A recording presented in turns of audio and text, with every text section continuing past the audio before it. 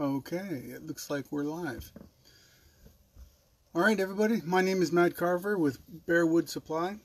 I'm here today to either do a project with you or show you my methods for doing one. So, um, here we are, my tiny space. I live in Southern California, and area is pretty precious down here. So I'm doing all this in a one-car garage. So my little space here. So I'll drop you down a little bit. This is where I'll do the work for the most part, but let me just talk a bit more. So today we're going to do a project that I thought might be helpful for everybody to learn a little bit about relief carving, and it's just a stack of books. So this stack of books is, my idea. It's like the word tomes, T-O-M-E-S. It's the really old sort that sit in a really old law library or in a extravagant English home, that sort of old book. So it's more of a tome than a book, and probably never even gets read. So I made a miniature one not too long ago that just exemplifies what I wanted to go over today. So it's really quite small, and it's it's just tiny. But the one I'm making today is not much larger. So let me drop you down and show some of the work I'll be doing here. So here's the pattern. I did send this pattern over to the wood carving for beginners group that's hosted by Bear Woods, and included a bunch of relief written basics. So you don't need to follow all those basics to do relief carving. I thought they might just be helpful. So what I did for the block is, this is just kind of scrap for me. I buy quite a lot of lumber, and I just, this was some size, and I just cut it for the most part to fit this piece of paper. This is basswood, and a couple things about basswood. It's really pretty easy. It's a hardwood, but it's pretty light. It's really easy to carve. I'm sure all of you know about basswood. So a couple things that people have asked me in the past. For example, here's another piece of scrap. So a lot of people wonder why sometimes I carve with the grain going vertical, and sometimes I carve with the grain going horizontal. And for me, as long as my chisels are sharp, it's never been an issue. So, I mean, really, it's never been an issue, because if your chisels are sharp, it should cut against the grain, no issue. So a lot of people like to just go horizontal so that they can keep, if their project is face up here, they'll want to have it go horizontal so that everything matches the grain, and most of your work is done with the grain. But in my opinion, for example, this project here is for someone's Christmas present, and this one here is all vertical, and this one, for example, this one is all horizontal. And for me, as long as the chisels are sharp, it's not an issue, number one. But two, I don't ever have issues with the grain. But also in the beginning, I didn't have a whole lot of money to just spend on wood. So if I cut out a piece of, wood and did it in one place, or did it for one project, whatever what was left over kind of had to be used. So it didn't really bother me that it was going to go this way or go this way. So pardon me, I'm getting over a cold here. So today, tomes. I'm just going to go forward the way I normally do for any project. So normally what I would do is I would take this, and I would get some masking tape, and I would attach it to the block that I'm using, and basically put it in. Now, the thing I'd like to add here is that it's really important to have a place on the block that you know is kind of like at 0. So what I'm going to do here is I'm going to put this far corner, or this side and this side, exactly to the edge. And I'll know that if I have to make measurements later, that I'll always be able to come to that edge and know that it's pretty much 0. So put my tape on there. Then, you know, when you're doing the work, you can always lift it up. Not when you're doing the work, when you're doing the transfer, you can lift it up and see how you're doing. Now, I don't use any carbon paper, as I've mentioned before. Again, in the beginning, there just wasn't enough money for me to be doing this. And you wonder how long I've done this. It's been over 20 years. So I was a young pup, married, and the wife didn't have a whole lot of allocation funds for my hobby. So I used everything to its fullest. So from this point, what we're going to do is we're going to transfer by following all these lines and outlining it, and then we're going to get an indent in the wood from this metal stylus along this tracing lines, and it's going to go into the wood. So let's do that here.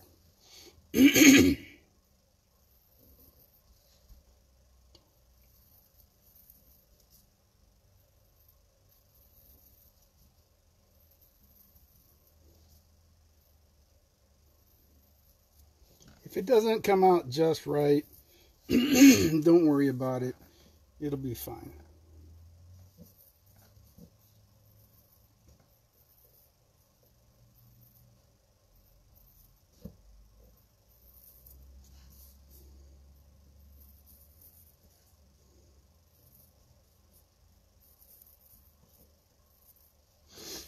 And on the straighter ways, you can use a ruler. For me, it's just easier to get that in there.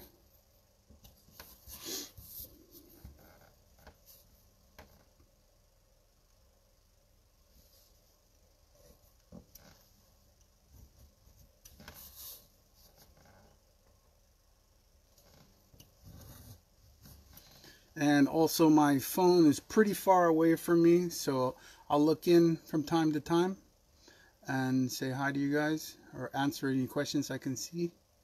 I got some people from, I think that's Australia and Chicago as well. Hi guys.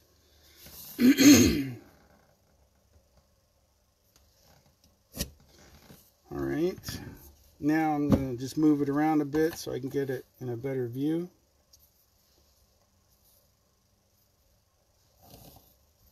All these straight lines don't have to be crazy. You're going to do a lot of work on them, so, you know, more or less straight.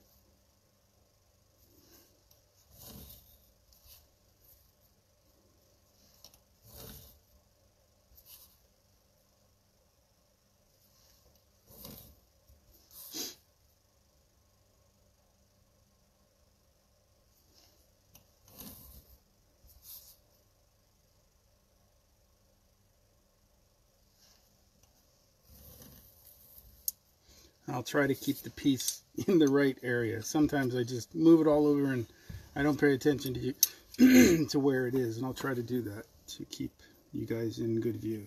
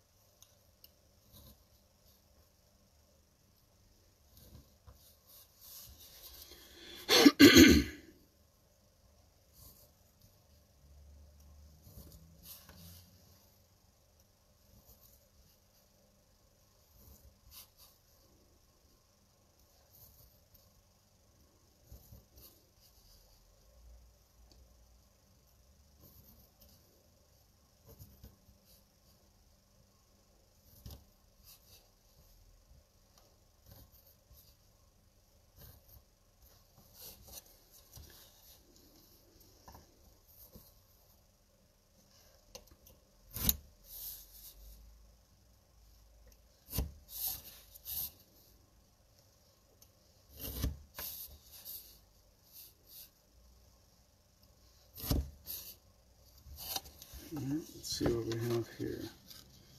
Need some corners here. go back over here and do these.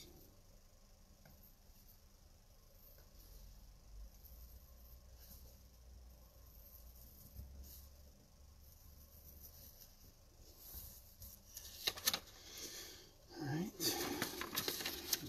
Here. Good. All right, it looks like we have this set.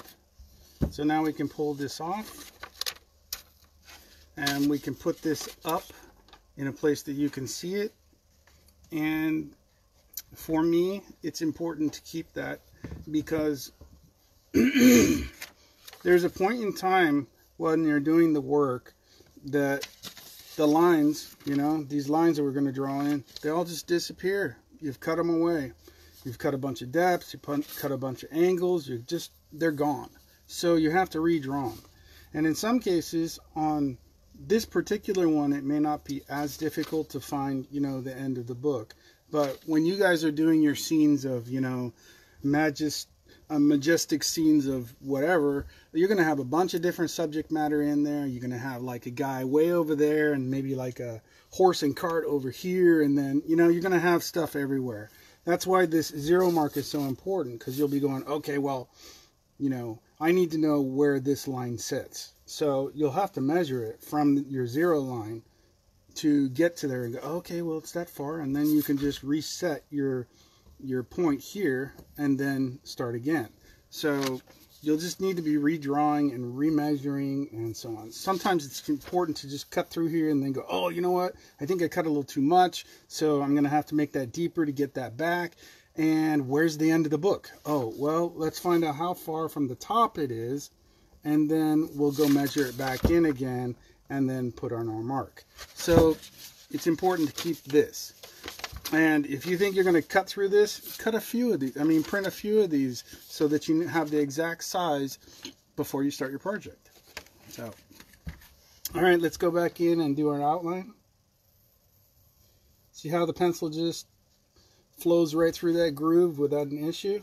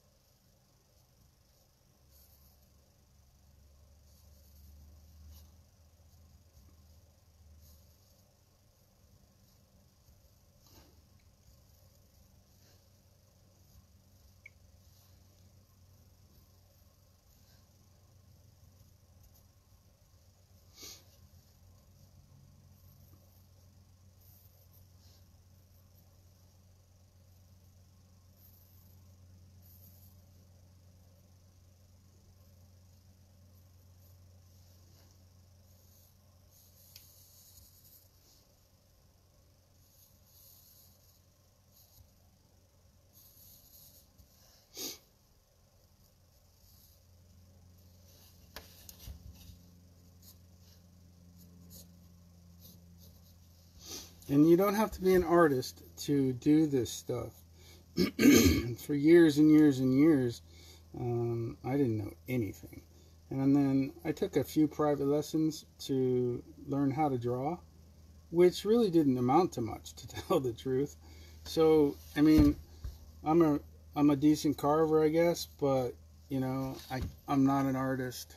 So there's so many ways to get your artwork. You can pay an artist, or you can get royalty-free art, or you can go take a picture yourself and then print it out on a document. I mean, it's really, the world is open to you if you can put it on paper.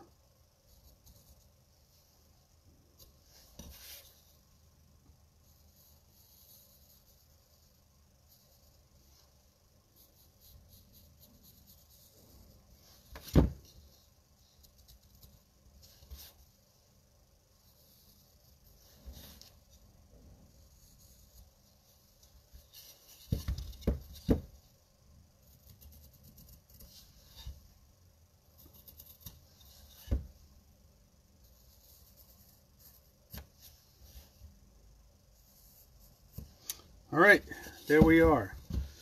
So let me look up here.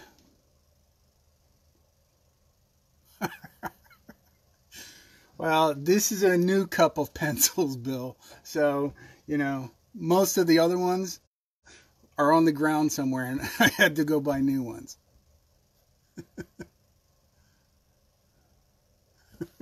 All right. So, so the metal stylus, my best friend. So you don't need such a fancy one. There are tons of them in the marketplace. And so, really just find one that works for you. Ballpoint on the tip. And because we're using basswood, it really makes a great indentation without any real issue. So if you're going to do walnut or something, I have done it with walnut, but my finger hurt after. So, or birch. Birch was tougher, but it did still work. So, you can always just go ahead and, settle on buying carbon paper too if you like. Either way, I haven't used carbon paper in years. So let's look at the project. So let me put this so you guys can see it. So this is a bigger piece of wood than this one. So I can't do exactly what I did on this, but for all intents and purposes, it really will be exactly what this was, except for the fact that some lines will be longer and some parts of this will be bigger. But what you can do is, for example, when I do a really big piece of work, huge thing, I'll do the entire size large print, and then I'll outline it just the same way, and then I'll go back and put all the lines in. But the piece of paper that I use as reference is this big. So it's really just what your mind's eye needs to see to do the work. It doesn't have to be another giant print. But you keep the print because you want to be able to measure later. So what we did here to start is what we have to do here to start is we have to make some room to work. So we have to create some depth for us to get our mind's eye in the game. So what we're going to do to get that going is we're going to outline this top portion here. From this line here all the way around to here. And then up this line and down this line. So this upper half, we're going to make some depth so that we have some 3D and some area to work with. Okay, so let's do that. Again, sorry, I'm using the straight chisel. A straight skew. It's a 1S 8mm. This is what comes with my, I think it was the 12-piece shaft tool set.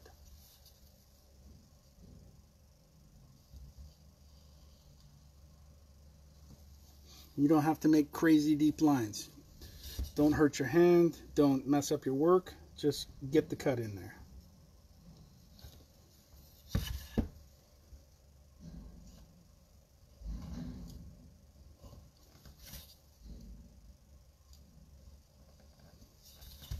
And you'll see that I'm going to try to simplify things as well. From here, I'm going to just cut a straight line, not touching my lines here.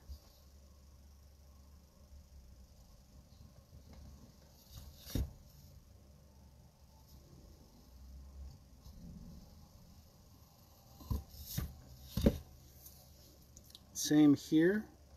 I'm going to just cut a straight line just to the outside of my outlined lines.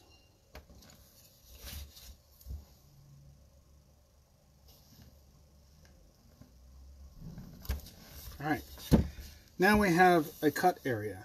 So what we're going to do is create some area to work. I'm going to use a largest chisel for this tiny block. It's going to be a number 5, 8mm. It's really just about the millimeter on the corner to corner. I want something that's not so large, that it's going to damage and be easy to slip, but something large enough that I can just get in there and see what I'm cutting.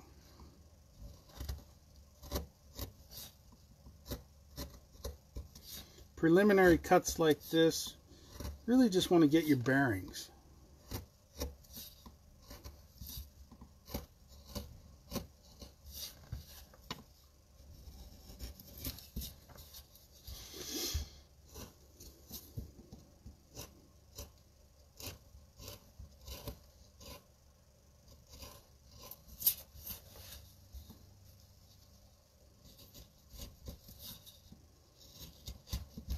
And yes, you can go in here and use a V-parting tool if you'd like. It's not my way, so if that's your way, go for it. Just want a little bit of warm-up as I'm going into my work.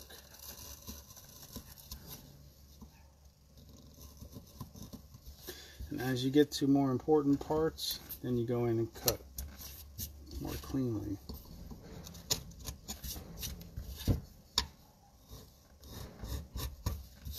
Alright, so now you can see that I've got an area around this and I know that needs to be cut away. So with this like this, it's still not enough material here for me to go in and start making, you know, changes. So I'm going to cut a large part of this out. We'll use a larger fishtail just because it's got the wings.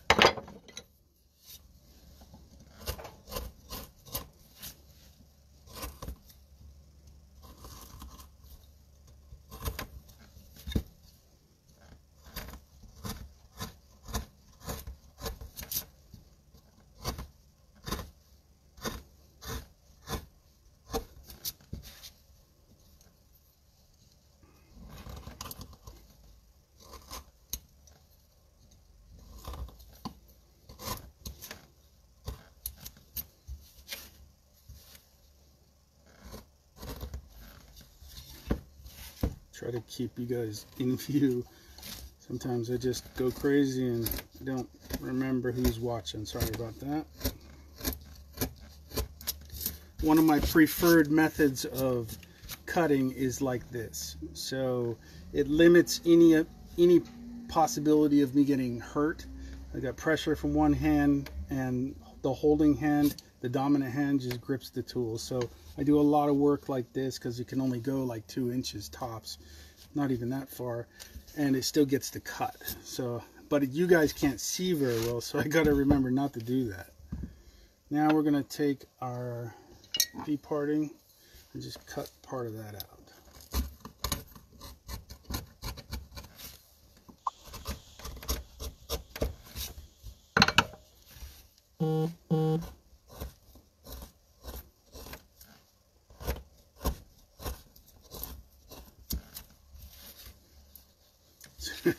It's just so part of me. Sorry about that.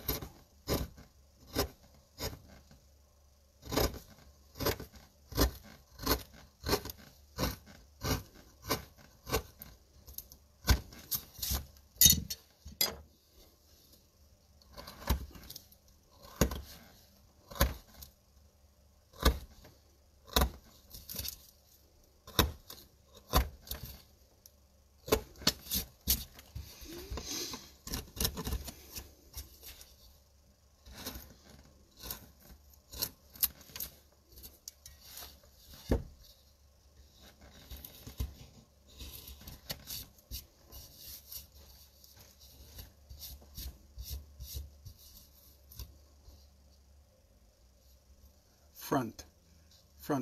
I don't understand what that means. The front of what you've seen. If this is a problem, you're not seeing what you need to, let me know. I'll change the place of the camera.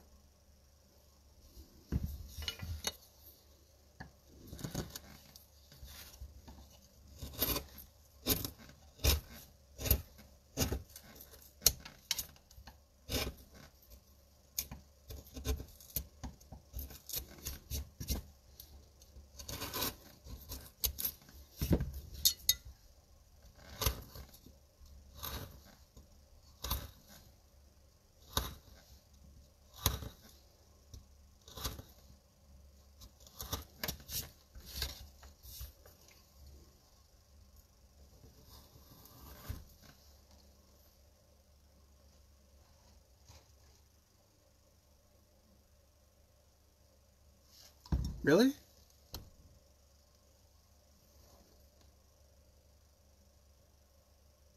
Are other people having problems as well? I can move the placement of the camera. Let me try that.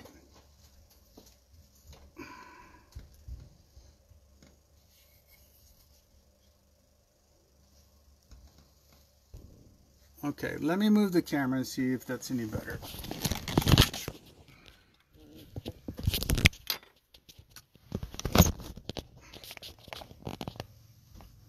Is that any better?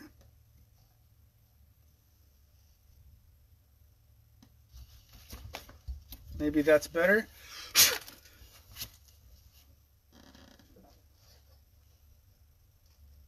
All right, I'm going to continue. You guys just tell me if that's any better.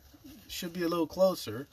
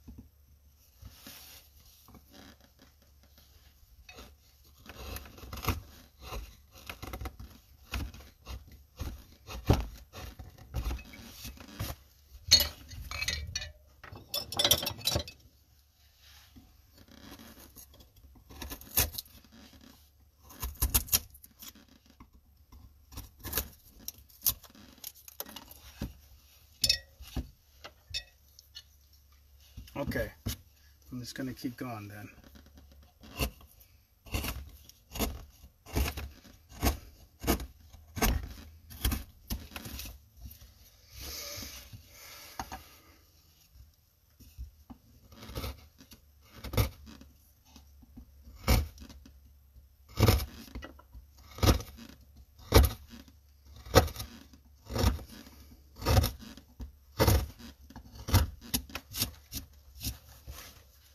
So normally I would recommend that you guys not hack off so much material so quickly. It dulls the tool, and it's not terribly unsafe, but it's not terribly safe either. So, you know, just go at your carving like you enjoy it, which is what you're supposed to do. For me, I'm trying to get to a point where you guys can learn something or at least enjoy something about the carving, and not just sitting here watching me hack away bulk material. I'm going to move a block into place so that I can hack some of this off.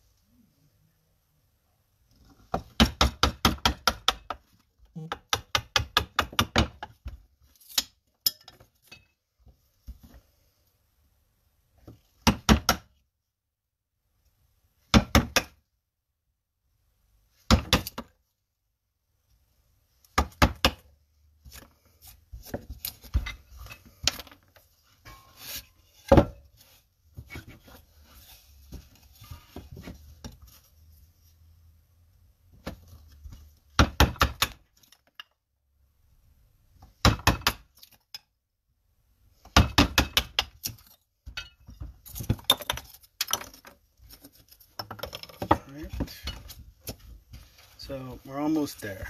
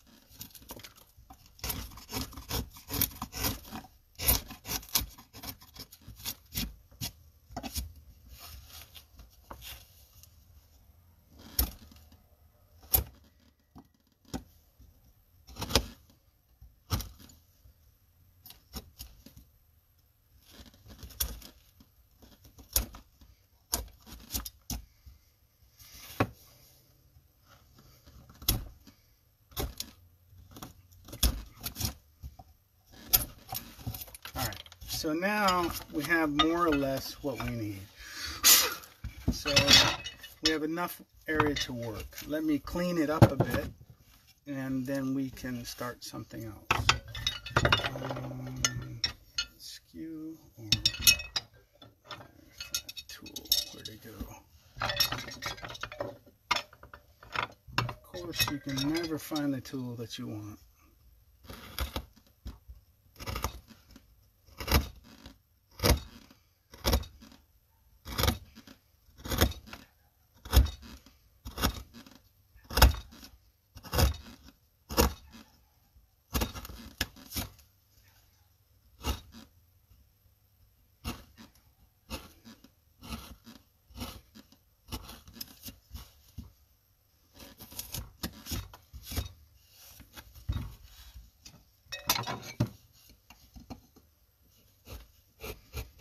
As you can see, this is really just cleaning so that I can get to the actual carving.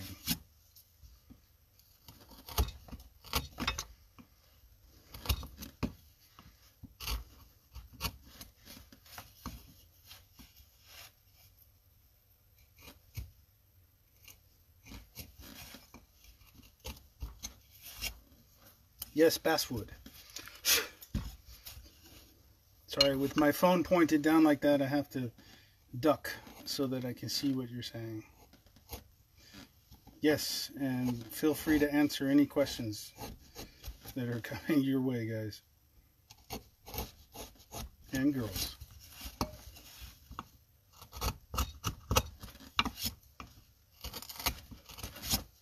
All right. Not pretty, but it does give us some area to work. Alright, so now at this stage we want to try to put in a little bit of 3D. So what we're going to do to get in that 3D is look at it. Now we see a stack of books, and your mind knows it's a stack of books, and it's obviously a stack of books. But making your first actual cuts can be a little you know, confusing. So what I'm going to do is I'm going to look at the easiest spot to make some 3D movement. And that will be right here. Do you see this bottom book here? It's larger than all the rest of the books, and these books sit on top of it, offering a little bit of 3D view from this edge. So what we're going to do is we're going to cut along the upper edge, the upper book's edge.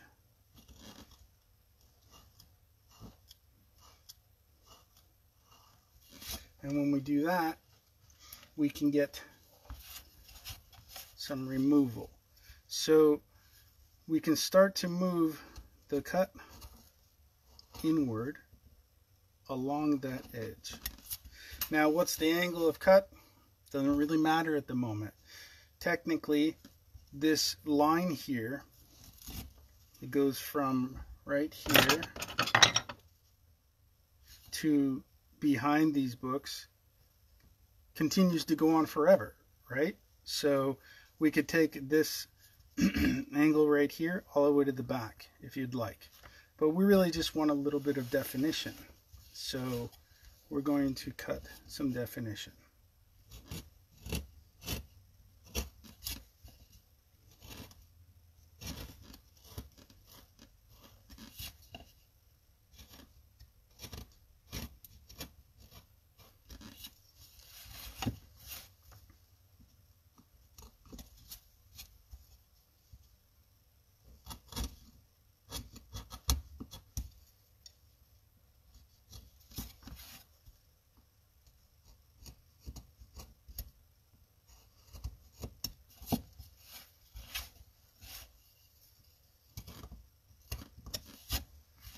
Okay, so we currently have a little bit of definition. So we're going to do the exact same thing with this edge. So this is the table, these are the books. You would see that the table goes on beyond the books, so we're now going to cut that in.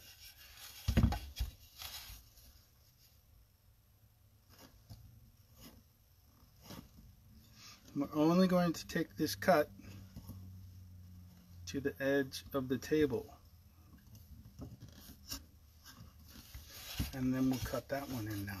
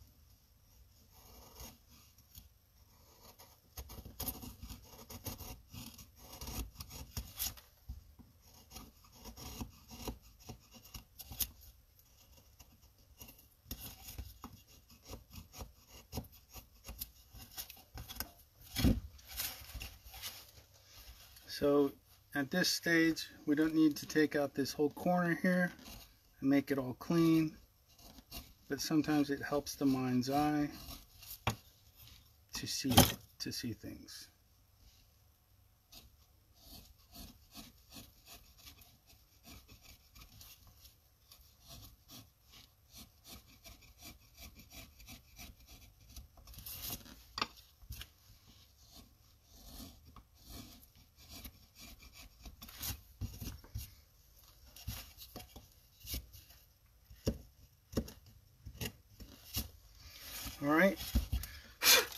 All right, let's look at the other side of the table.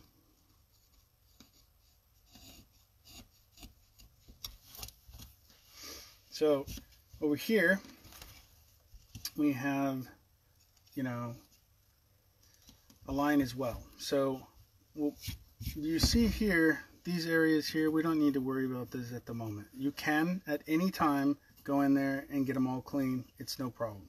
But right now, it's not as important. So I can see a tiny area between here and the top of the cut that we know sits behind these books. So we're just going to cut that in. Not much, right? But it's enough to give us a bit of definition. Happens all the time. A little too much. All right.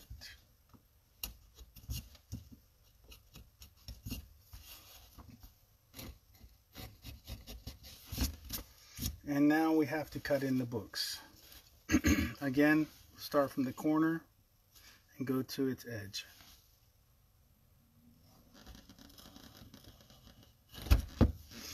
And now that we have that line cut to our corner, we can cut off this side of the wood. It happens all the time.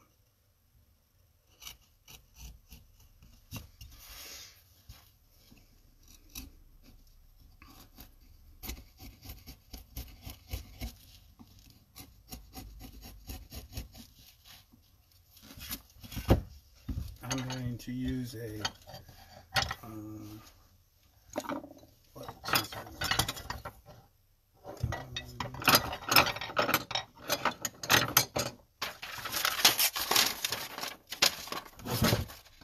where is it? This will do.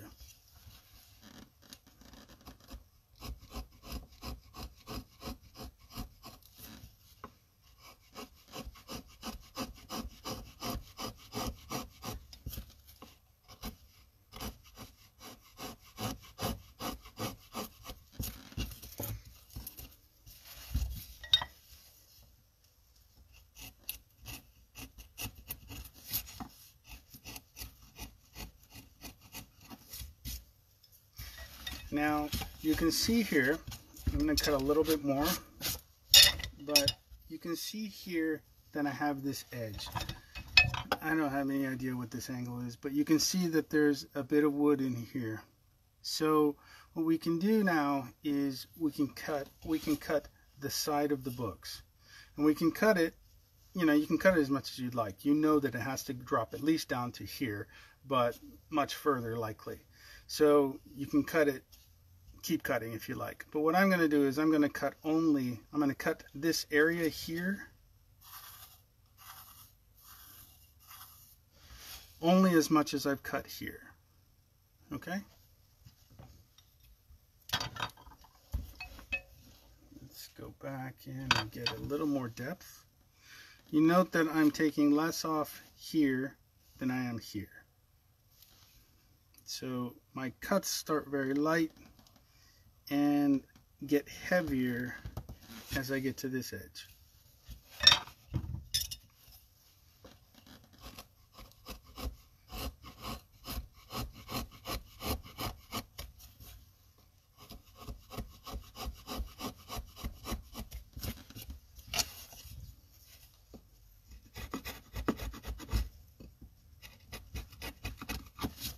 Okay, so now I'm going to take off this area. Remember, I'm only going to do it from my line. So, from here.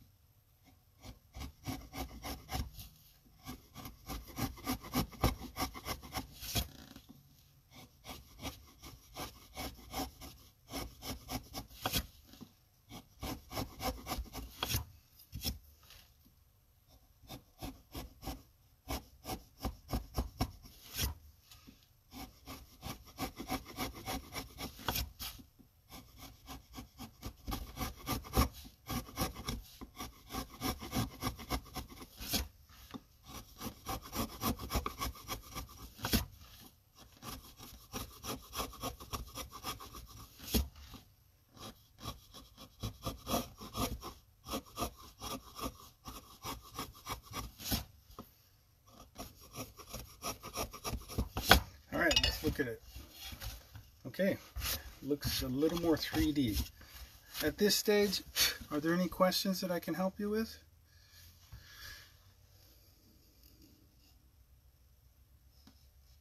You guys think about that, and I'll continue looking back.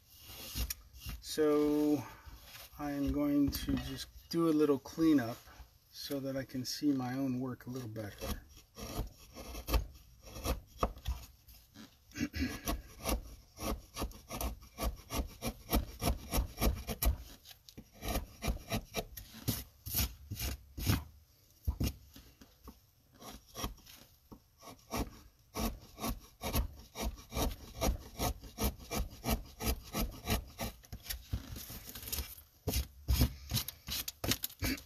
With relief carving, it's always a little more depth, a little more depth. It's pretty much a mantra that you'll live by doing this kind of work. When you're doing a handheld carvings, you know, with a block like this, it's easier to just go, where do I need to do my next work? But with relief carving, you have to take off bulk material so that you can even get to your work. And that's what you often do.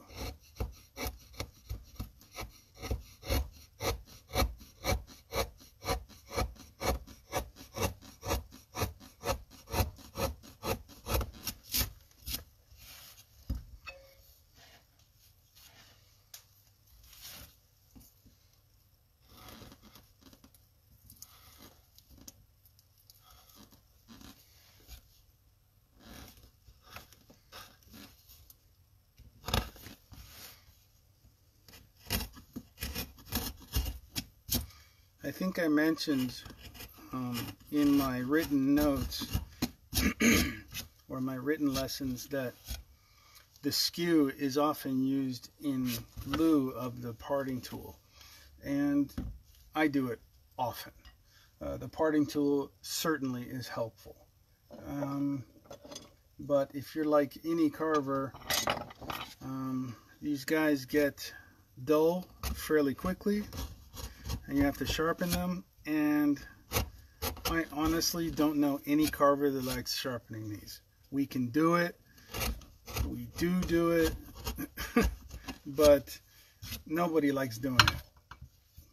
So when it gets dull, we tend to find the next best tool, and we get really good at it, which is in many cases the skew.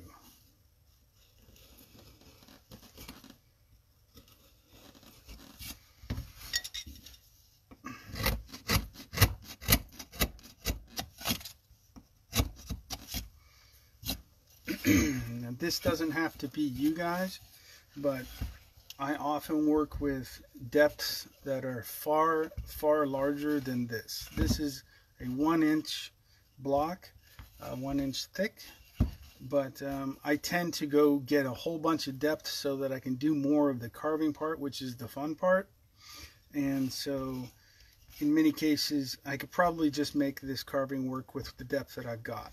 It's just habit for me from so many years, and I'll try to stop myself from digging deeper when I really don't think I need to. More depth is more shadow, and so on. It's always shooting through my mind, I'm thinking.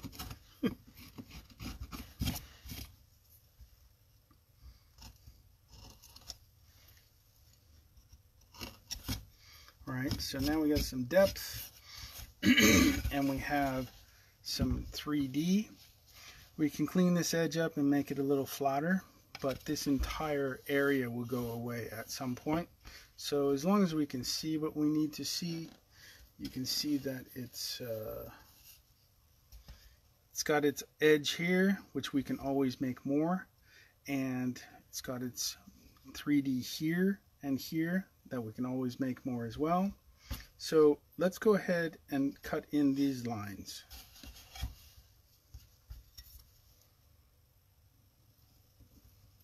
Again, when you're cutting these lines, don't worry. If that line goes off, you're like, oh, that's not right. Oh, what am I gonna do? You know what? There's always a way to fix it. I heard from a friend of mine that said, the sign of a true master is the guy that can fix his own mistakes and no one ever knew about it. So honestly, things happen, and you're going to encounter problems all the time, and it's not enough of a problem for you to scrap your work. It just isn't. It's called a design change. And yes, I have had design changes. So you see that I'm cutting straight down here. It's because there's so much more work to do. But once I get to here, I can't cut down. I can't cut straight down here because I've already set an angle to this side, this top of the book. So when I get to here, I have to turn to match that angle. Do you see?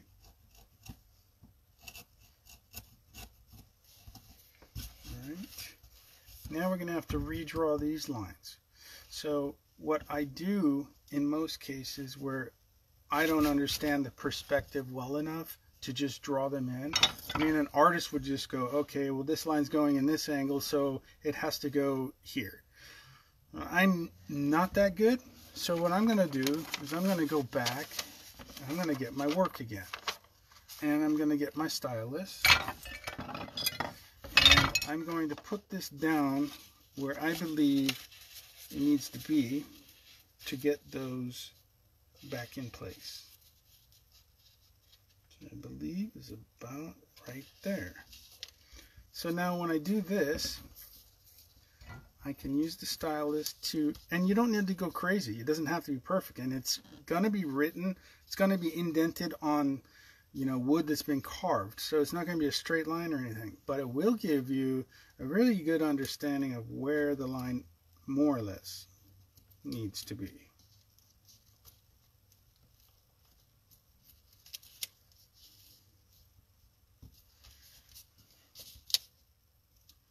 You can probably already see me cutting right through this paper with the stylus. Yep, it happens. I did a carving once that sold almost immediately, and then there were 3 other people that said, I need one of those. I'm like, cool. And then I went back and I used the same paper like 3 times, and it was literally, I could just put the stylus right through the paper and draw right through the paper after that. And I realized after a while that I could just go print another one. Alright, so now we should have, good. See, I don't know if you can see this. I'll try to give you some clarity here. You probably should be able to see these lines up here. Now, they're not perfect, no. They're just not going to be perfect. Uh-oh. Sorry, I'm trying to get you a clearer view. Okay, so they're not going to be perfect, but they are good enough. Get a smaller ruler.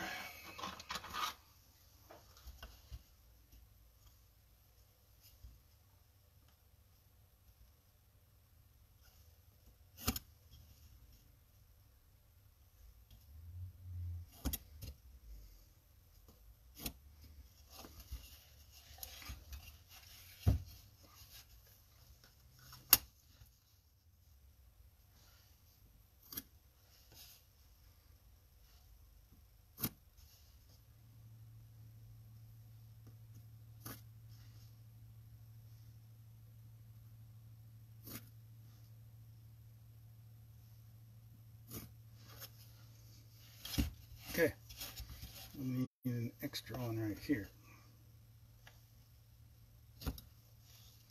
And an extra one right here. And here. And up here.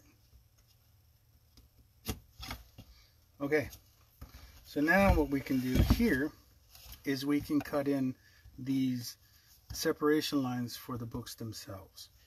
So something to remember is that we have the top of the book, and then we have the top of the inside cover. So we have to remember that there's going to be another set of lines there. Like that, right? So we have the top of the book, which is kind of the bottom of this book. So we're not going to go crazy about that. So maybe 3 lines per section should be fine.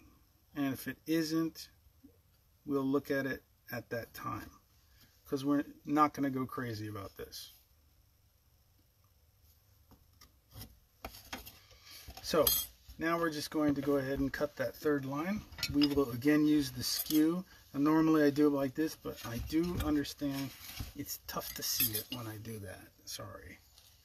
So we'll just go from our corner down that line. Again, if it's not perfect, it's okay.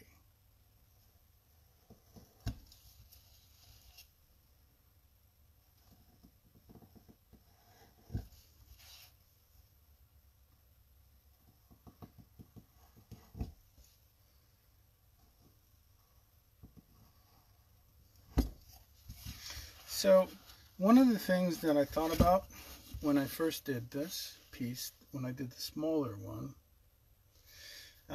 this one, was that I didn't like how uniformal these books were. These books were placed, they appear to be placed like a librarian, where they are perfectly in order, and they sit, you know, from the smallest to largest in a perfect way.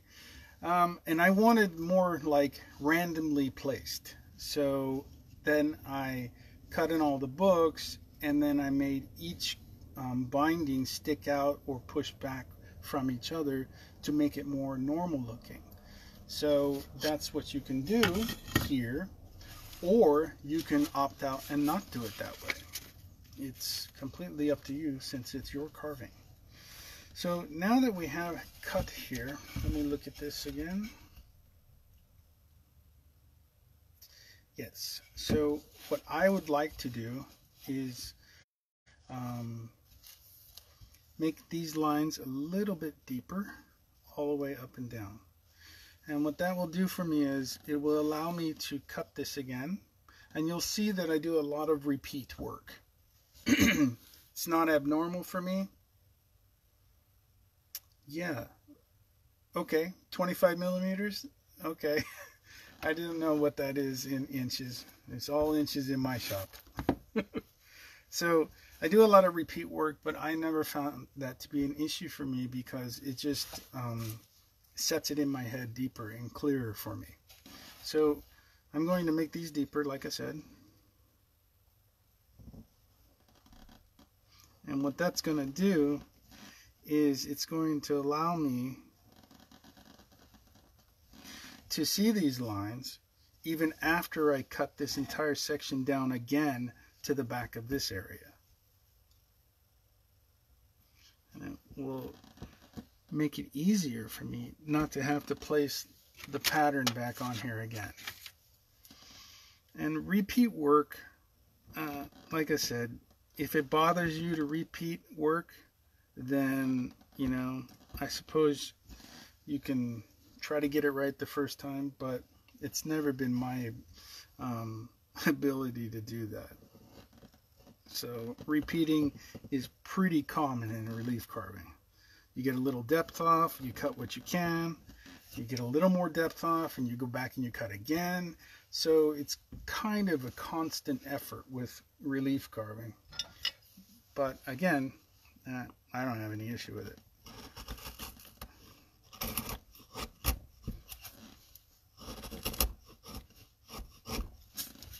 I'm going to cut this again here so I can get a little more depth out of that.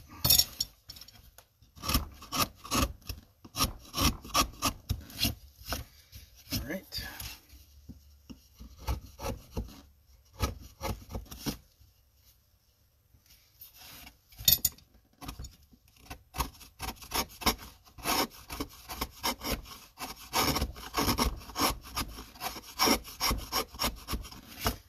Some more depth.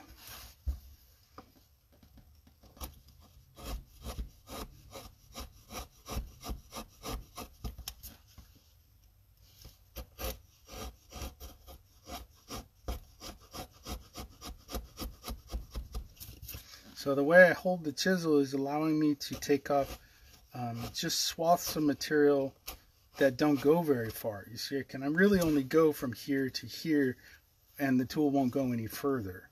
So it allows me to do very quick cuts because I know that the tool can't go very far.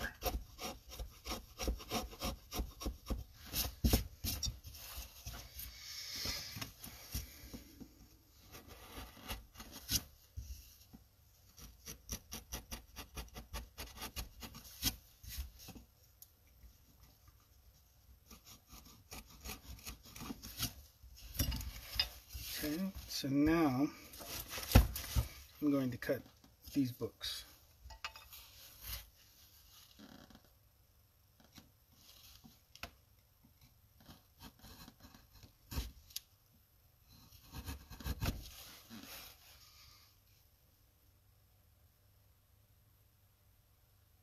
I prefer long-handled tools. Long-handled tools are they fall into the full-size chisel bracket, and I think a short-handled chisel falls into a basic chisel set, which is a D tool in some brands, which are beginner or intermediate tool sets. And then there are the palm tools. So for me, the long-handled ones are full-size, and every chisel I own is a full-size. However, I do have some smaller ones that people have gifted me over the years that I don't really use.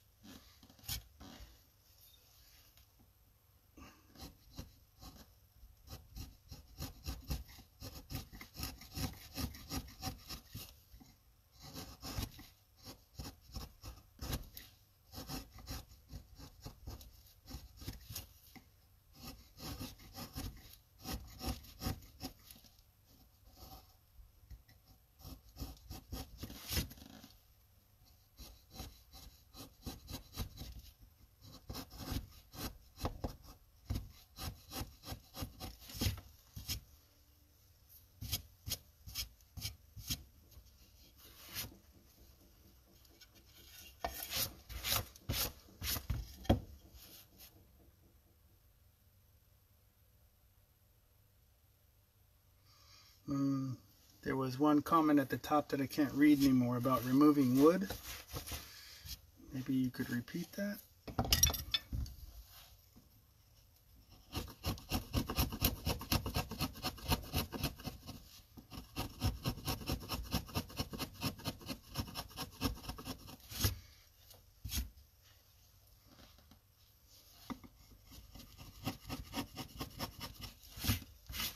So a lot of the relief carving, or rather maybe it's just my method, that I tend to do is I look at need. And what I mean by that is I'll look at the work and I'll go, what do I want to do next, or what do I need to do next? And I'll go, okay, well, I guess I'll take off this book here, or this edge here, and push it back even further. Okay, what do I have to do in order to do that? Well, if I don't want to have to bring back my pattern again, I better make this line again here. So you do that, and then you can cut again. So I do that pretty much with all my work. And in most cases, it's not as simple as getting a line in there. It's, you know, because you did that, before you can do that, you have to go work on this other area. And that's a lot of the same thing, but in different ways.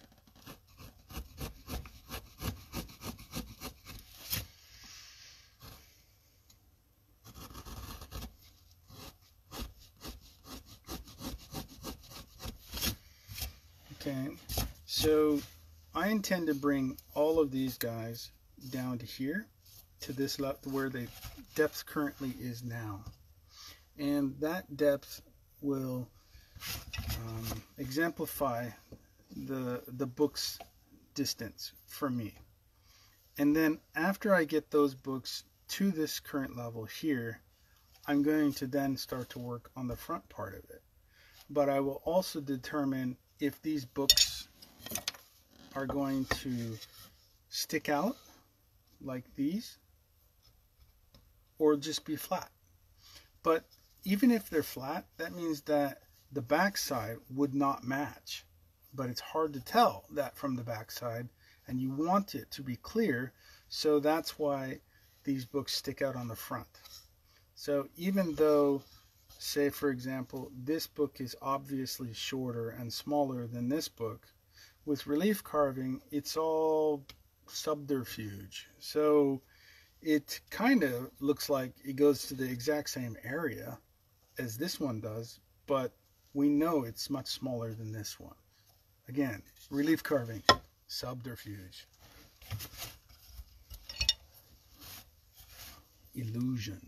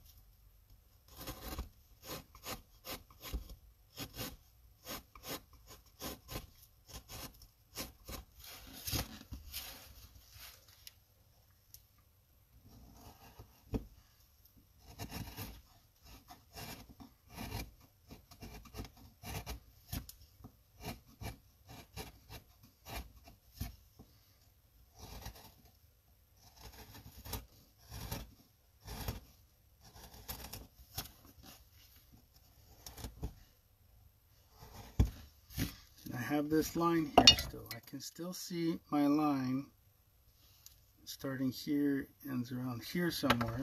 So as long as I'm willing to meet them at the end, I still have my line.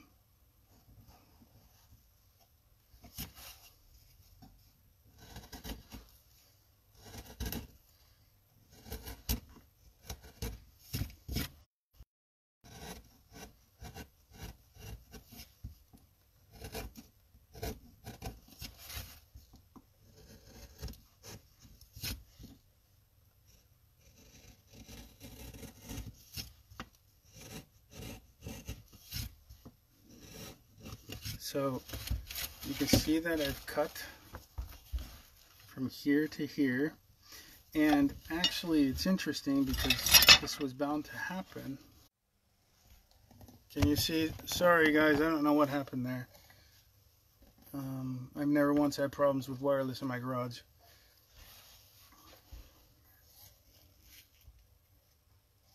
So what I was saying is that right, so this was the original spot where this line ended. So as you cut away, you tend to pick more up, more wood up, more area. So I have to bring that back.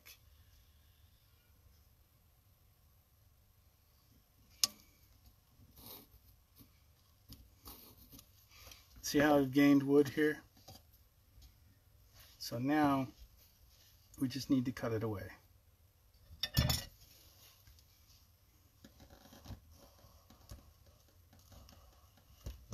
That's where we started. That's where we need to be.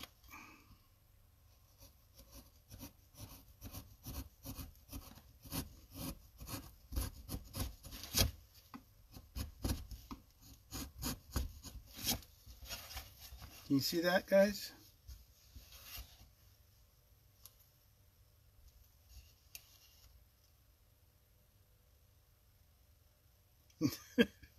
No, I don't feel bad about the sharpening of the V-tool. Everybody hates that tool. Everybody needs it, but everybody hates it.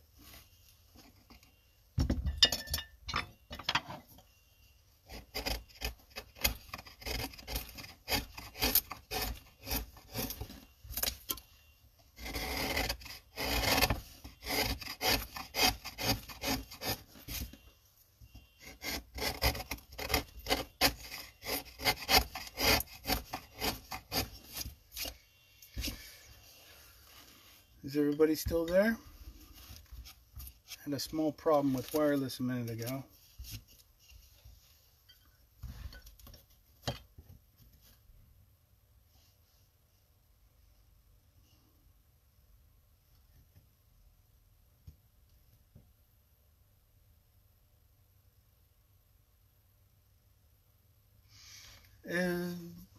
Yeah, I guess so. I mean, I've done lots of slicing cuts with the skew before. You mean like up here, or here, or here, correct?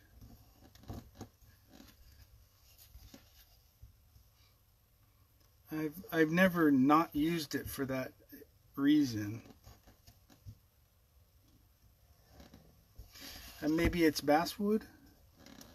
Basswood is particularly easy to slice with a skew.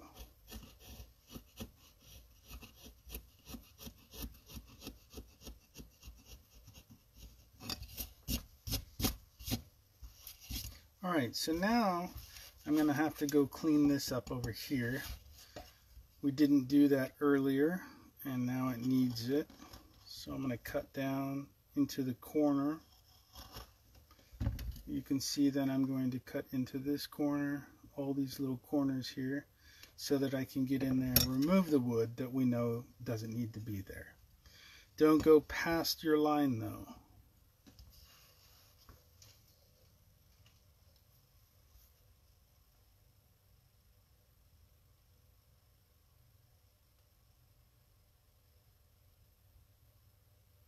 Ah, yes, you mean like over here when I do this. I've always loved the skew for that reason. Now, my skews, all of my skews have a double edge. I wonder if you can see that. So the double edge allows for cuts on either side. So all I really need to do is make sure, just like when you're sharpening it, that it's flat. And once it's flat, you can get a very, very clean, even better than sandpaper clean slice. So I do very much like that.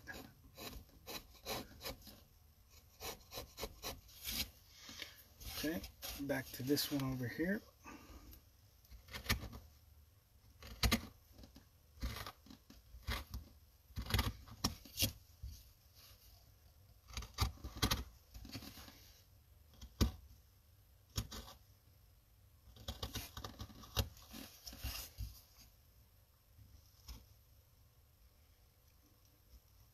So you have to be very careful when you're cutting with the grain. If you're not careful about that, you'll accidentally split the wood. So when you're cutting in this direction, you got to be very careful that you don't take too much or too deep of a cut.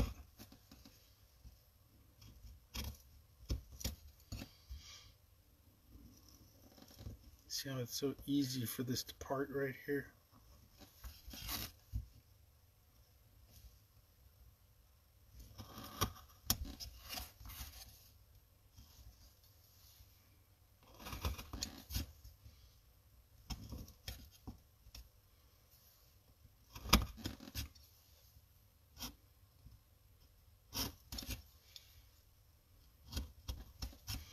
Yeah, so much of my work is done with the skew.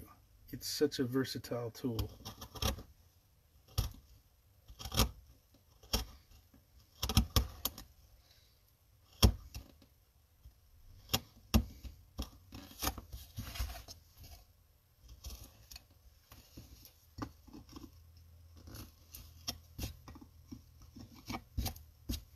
Okay, that's more or less clean. Now, just going to clean this edge up a little bit again.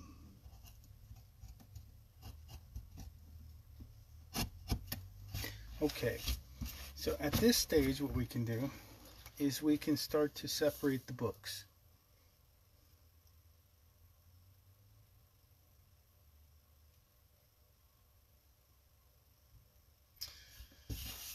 West Virginia, that's far away, or at least for me. I tend to think that everybody that watches is from the East Coast.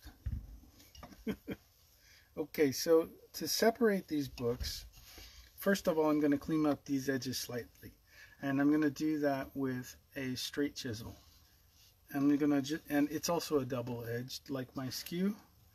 And when I straighten these guys, I'm just going to try to remove some of the rounded parts of the flat sides that I was supposed to get clean and clear.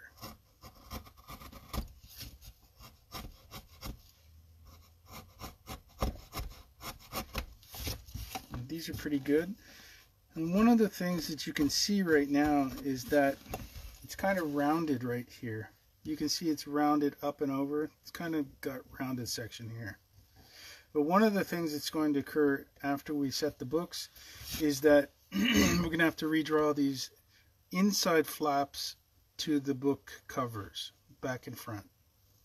And when we do that, we're going to need to cut a fairly good section of it out. So with these tomes, you have this outside cover, and then the book is on the inside, and there's a fairly good distance between the pages and the outer cover. So we're going to cut sections of that, like this, on all of these edges to show that outside cover. And once we get that outside cover shown, we're going to cut it in. You see how that looks?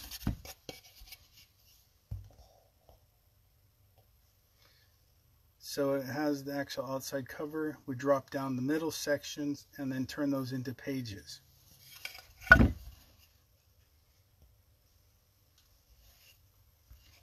But first of all, let's cut in these books. So number one, we're going to just round these edges. So we start by rounding. Again, you could use your V-parting tool, but depending on which kind of V-parting tool you have, it may make it too much.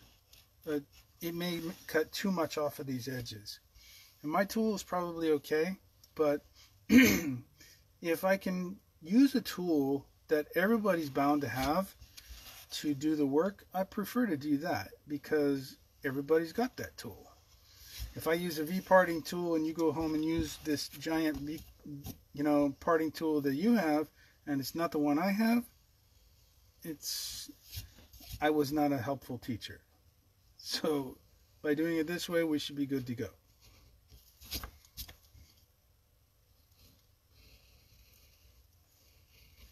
Okay. Now we got to do the other side. So we're going to flip it around. Now, it was really easy to cut this way. So we have to be careful that maybe the grain doesn't work that way. So we have to be careful to see if it's also easy. Luckily, my tool is very sharp, so it seems to be okay. Just be attentive in your work and go, oh, it was really easy, the grain's going the same direction, no problem, and then all of a sudden you cut off something that snaps free, a big piece of wood that you really needed. So just be cognizant that it may not work the same way it did on the other side. See, I'm running into that right now. This is more than I want to cut off. So what I'm going to do is go back the other way, and I'm going to cut it off from this side. See that? We got this flap here, which is not insurmountable, but it is larger than I wanted at this present time. However, it's not a big problem, so I'm going to just cut a little deeper here and get rid of that. I also caught it before it got too big, so just, be careful.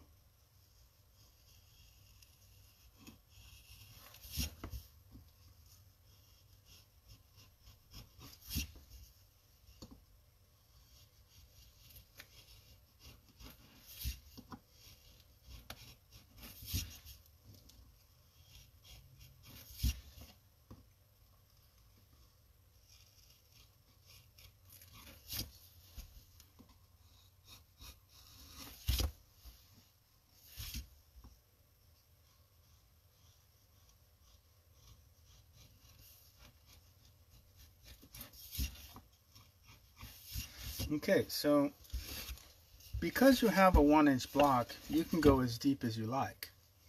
Now, I could go deeper, but we know that takes time. So we're going to do the work right here. That said, I still want these books to be less uniform.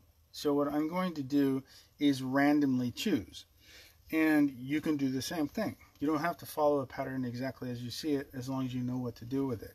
So what I'm going to do is I'm going to keep this guy exactly where it is. And the reason for that is because it's touching the table and the other ones aren't. So I'm just going to randomly choose to push some of these books away. So I'm going to push this one away. And when I push this one away, I want to try to follow the angle that we have set here. So that angle can change a little bit, but not terribly much.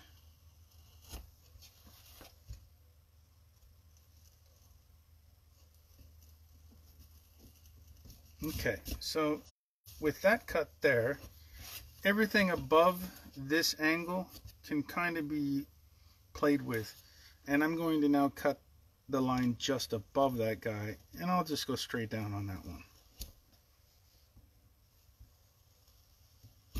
Okay, now that I've done that, what that allows me to do is to put this book angle in a completely different place. So I'm going to go down to the bottom part and cut away. You know that we cut this deeper here. So I can cut this at least as far as that depth went. Less if you'd like. And the reason you can cut less is because you know that there's always going to be space between each book, and each book's edge is rounded, so we can always round those edges. And if you want to paint it, you can always shove a little black in there for shadow, and if it just goes deeper than you want it to, it's not going to be a problem. Remember, subterfuge, that's relief carving. Now that I got some depth on that one edge there, I'm going to cut this one up here.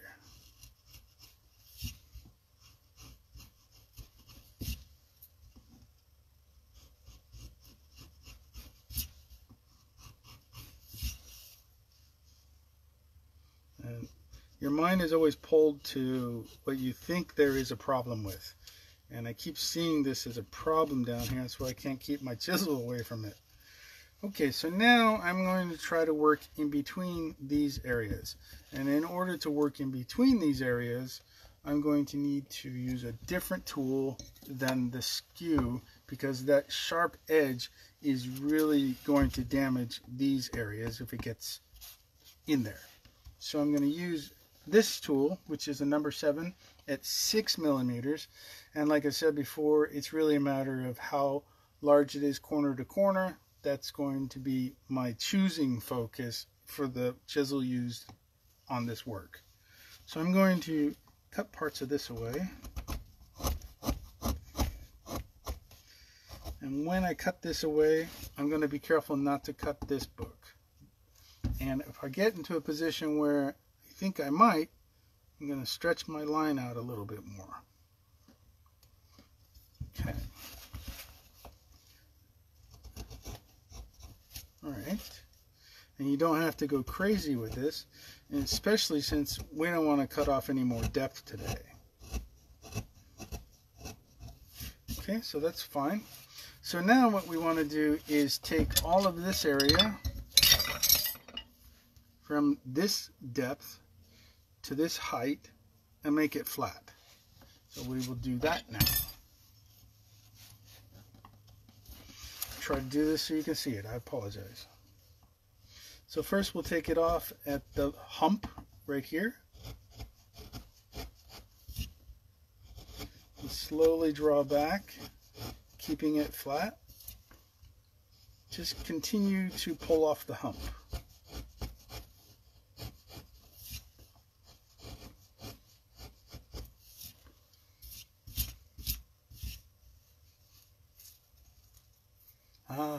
We got another Californian, Sacramento. Sweet. Apparently the East Coast is going through a hella storm right now, I guess. That's what I heard.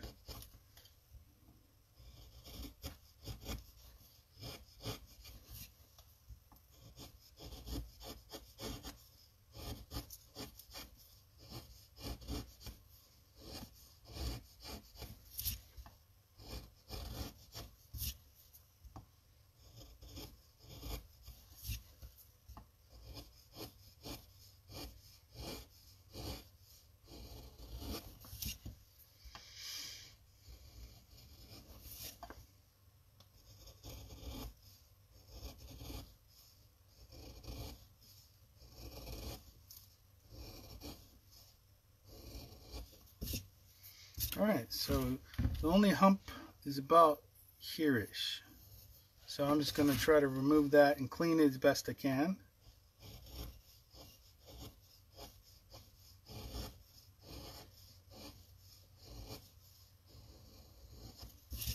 Alright, for the most part that's good.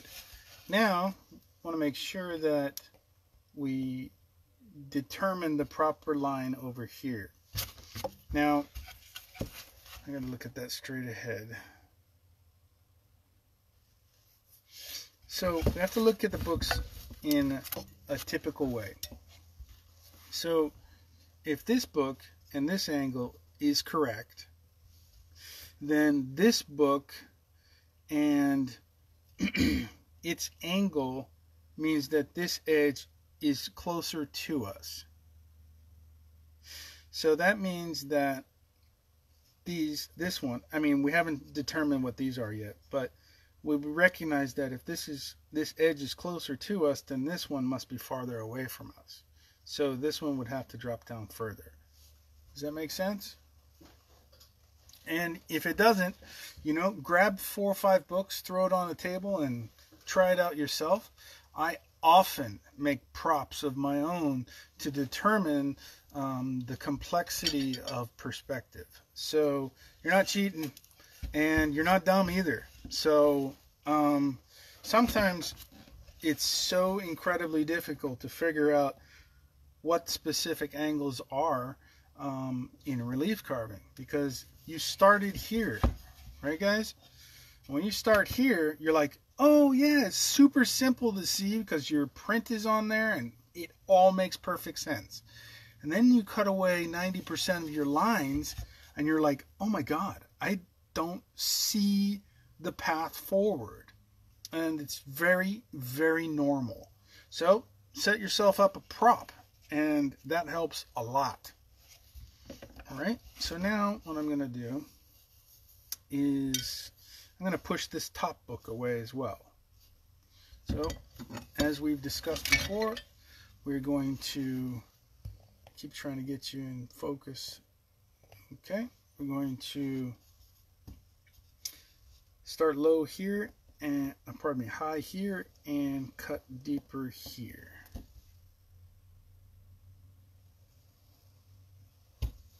And then we're going to cut it away.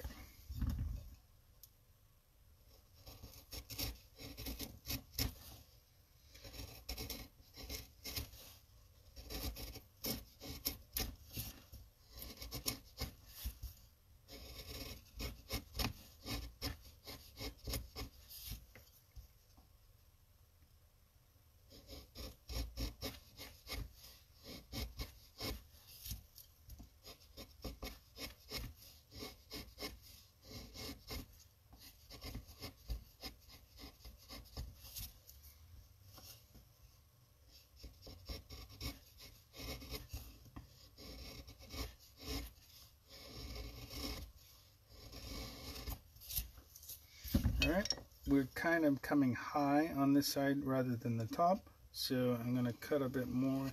I'm going to use the skew to just remove some of that thickness there.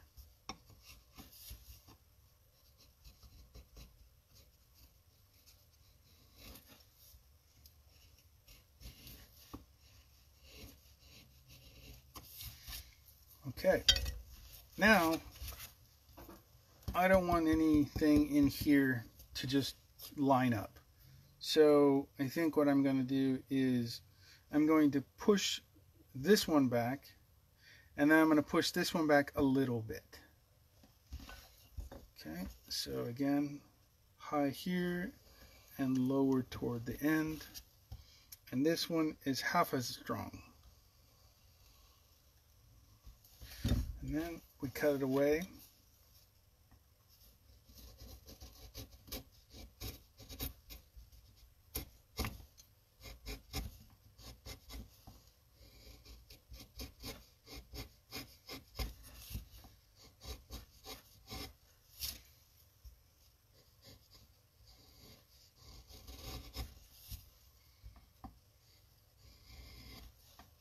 And then this one, just half as much.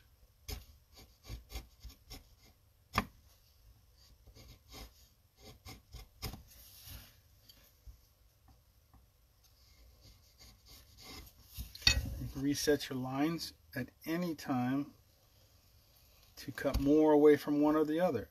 And I did on the first one as well.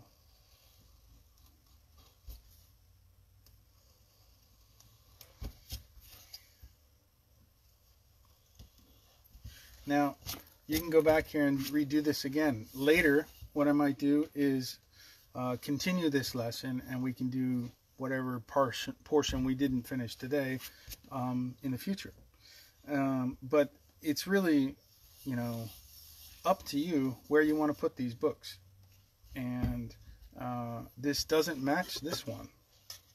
So that's great. For me, it's great because the challenge is what I need to continue moving forward. If there's no challenge, it's really hard for me to complete carvings when I have to repeat carvings, or, you know, sometimes you have no choice, you know. Somebody asks for something and then somebody else sees it and they want the same thing, and you're like, cool, I mean, the sales are nice, but I really don't want to redo it. But you don't really have a choice. So some randomness is helpful in all of your work. Okay, that's very clean there. And this one's clean.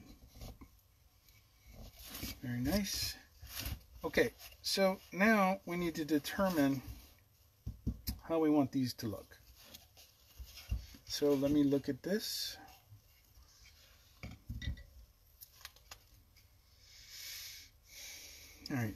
This one's easiest to do. So let's push this one further down a little bit.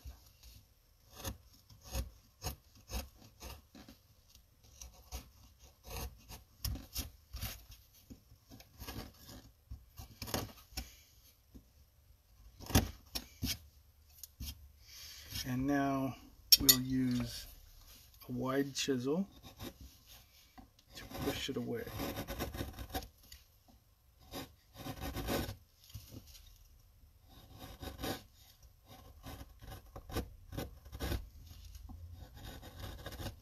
Cool.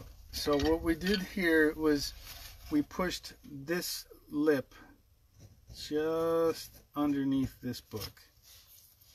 And it's not really much, but it's enough. And by the time the completed piece is done, it will be clearly and very noticeable. And we can certainly keep pushing more into it. And I don't have a problem with that.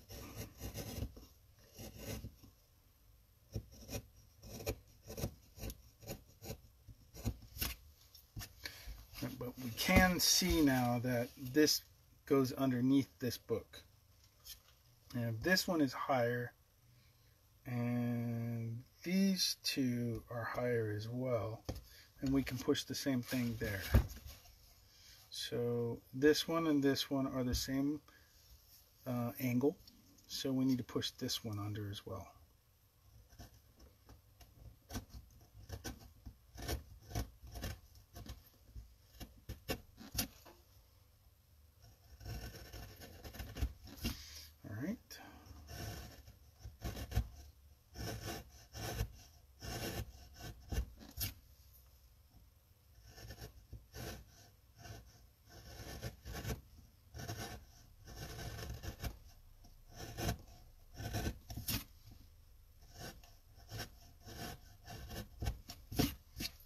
So you can see that once we start to push these angles away from each other, it becomes far more 3D.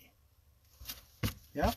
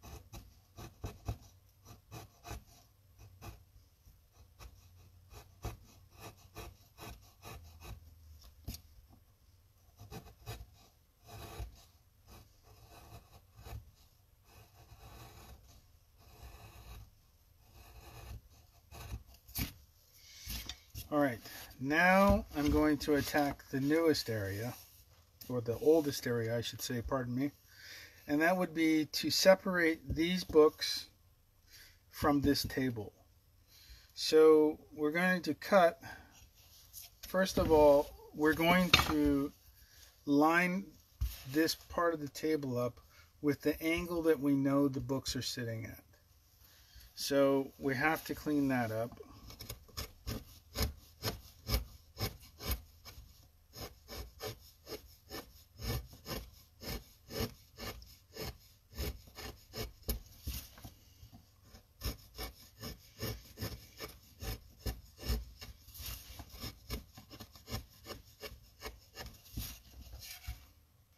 Okay. And sometimes it's easier to cut against the grain just to get your angle correct, which I do from time to time. Now at this point, we're going to be affecting the angles of the books because everything we start with is flat. and dropping to just, below 1/8 of an inch around here is not enough to get this table to look flat. So we are going to have to cut this book out.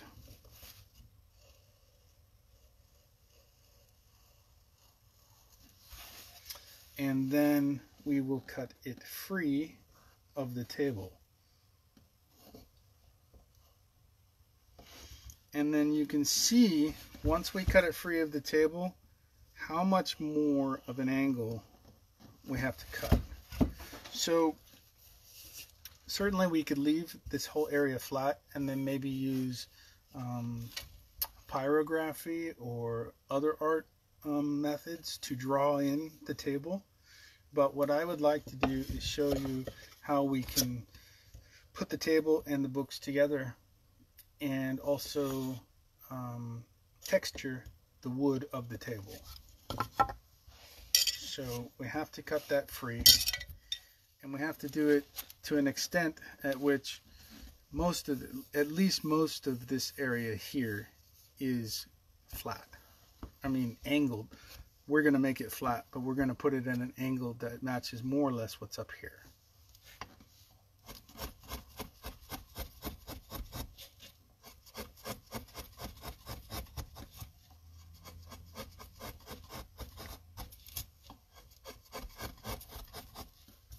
So by making these shortcuts that I'm doing, it allows me to use my non-dominant hand to put pressure on the tool in a non-cutting area that really stabilizes it very, very well and very safely. So once you get used to that method, it becomes second nature. And I haven't been carving in many, many years. I know it seems hard to imagine, but I cut myself when I move tools aside.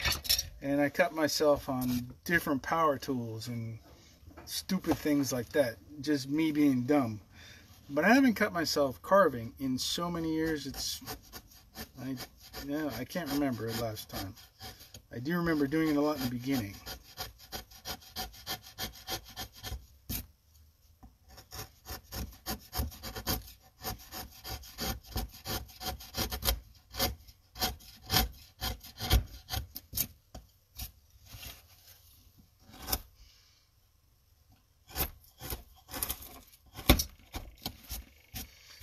You're going to need to put in more depth from time to time when you cut in more depth on the front here.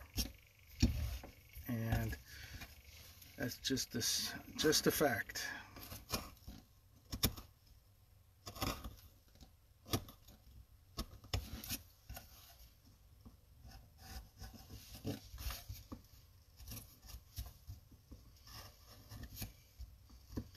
This is why I say that relief carving is just a lot of repetition. Cut one section out and you're like, I gotta go back and do more depth just so I can get some more area to work on.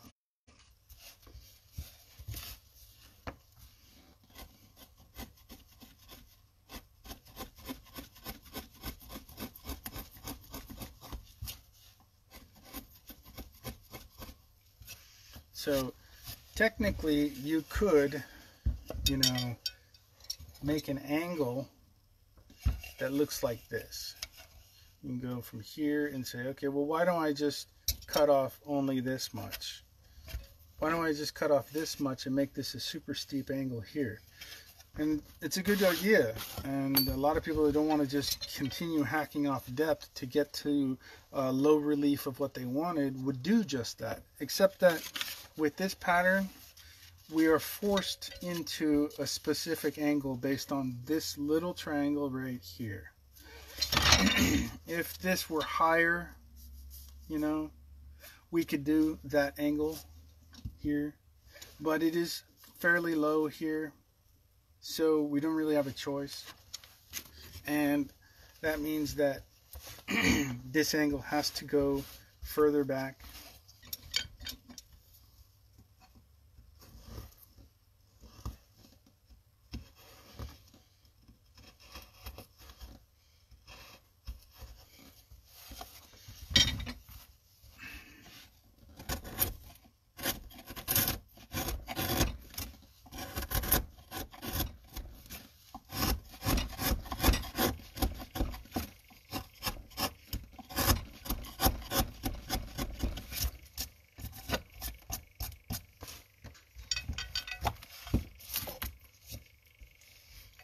I'm going to go ahead and cut a little bit of that table free.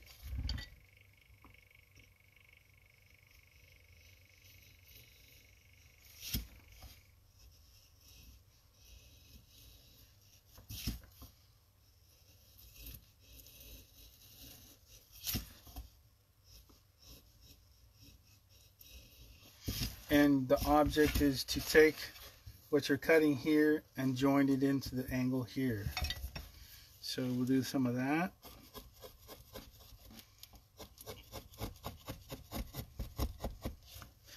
And by lessening or strengthening the amount of pressure that you put with your non-dominant hand, you can maneuver the chisel to pull off more or less.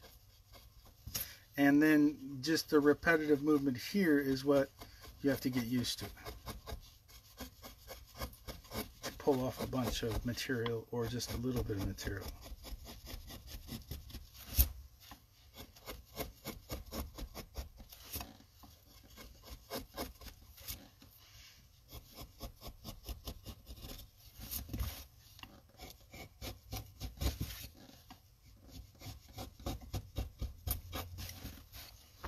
And now we're on the other side now too.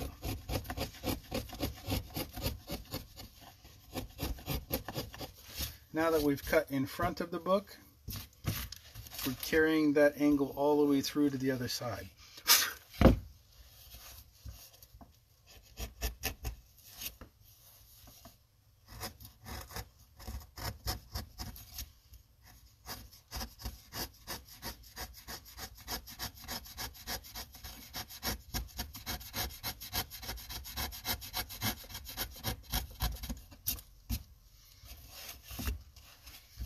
Florida, Ohio, Texas.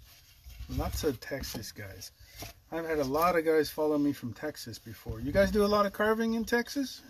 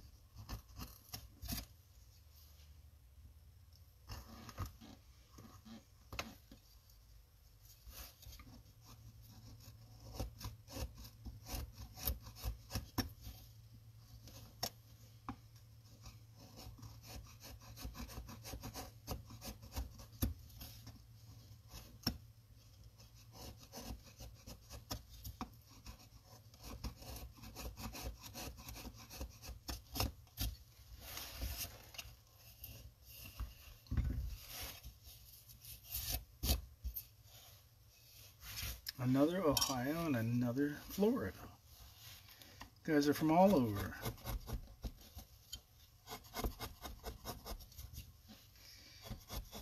If you guys have any questions, I'd be happy to help you with that.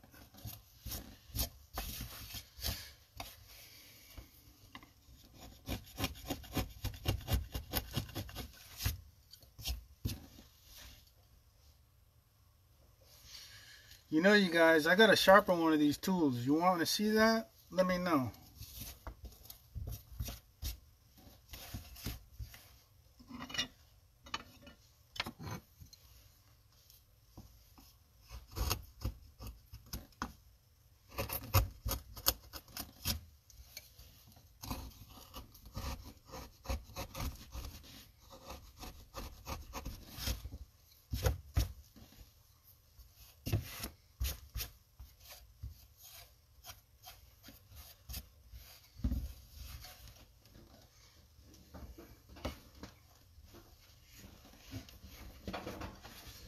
Okay, let me move into position.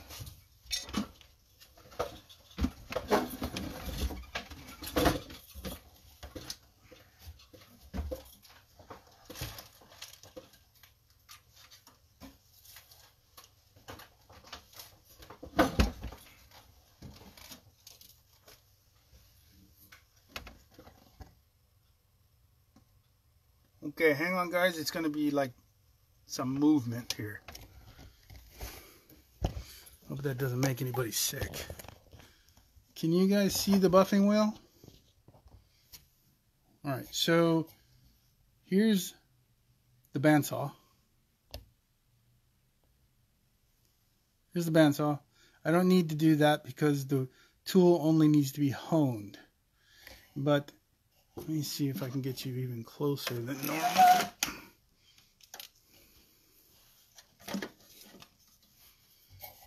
Not sure that I can get you any closer, but I'll try.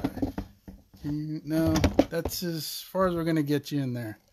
Okay, so I use a buffing wheel in order to sharpen. So you guys are going to see that.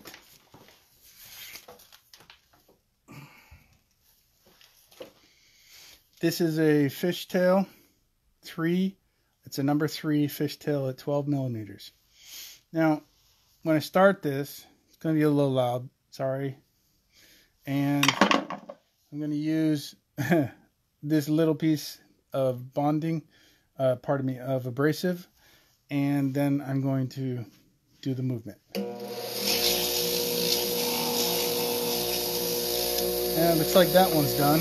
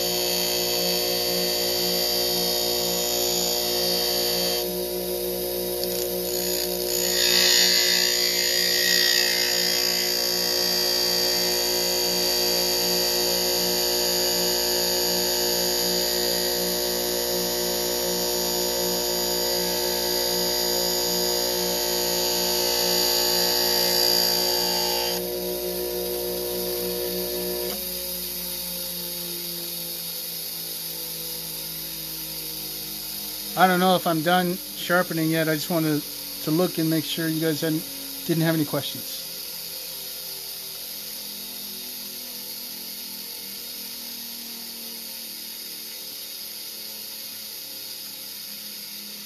All right, so there it is.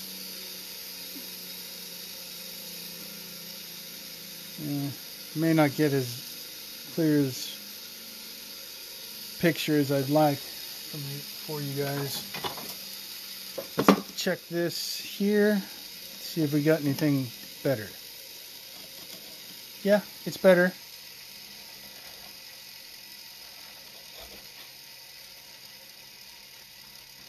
Yes, better. We're gonna go. Do you have any questions while I'm still at this station? Technically, all I did was hone the tool. Didn't need to sharpen it, just hone. All right. Back to here.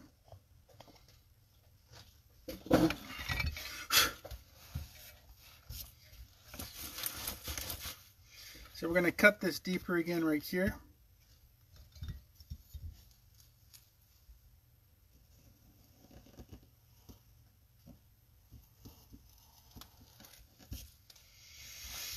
And we're going to give ourselves a little more angle.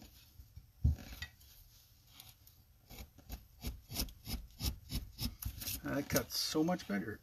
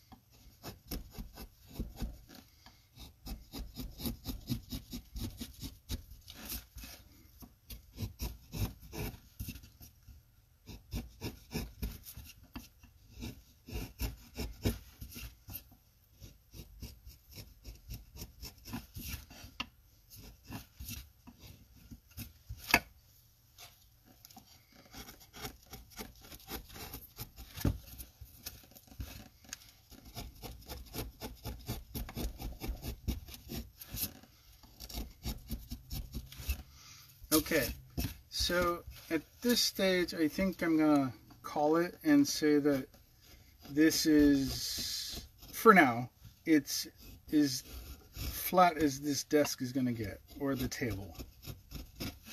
So I can come back at any time and continue to cut from here up to this line, and from here up to this line, and again from here over to this line. So this is our measuring barrier here. This whole line with this line. That whole section has to be one angle, and it has to match each other all throughout. And then after that's all set, then you can set your books. Now, currently we have approximately, this area that is sitting on that angle that we need. And obviously it's not completely clean because you can see how bad it is. But every time I look at it and I run over here and I start cutting again, you can see that I see that it's wrong as well, and I just go in automatically to try to clean it up.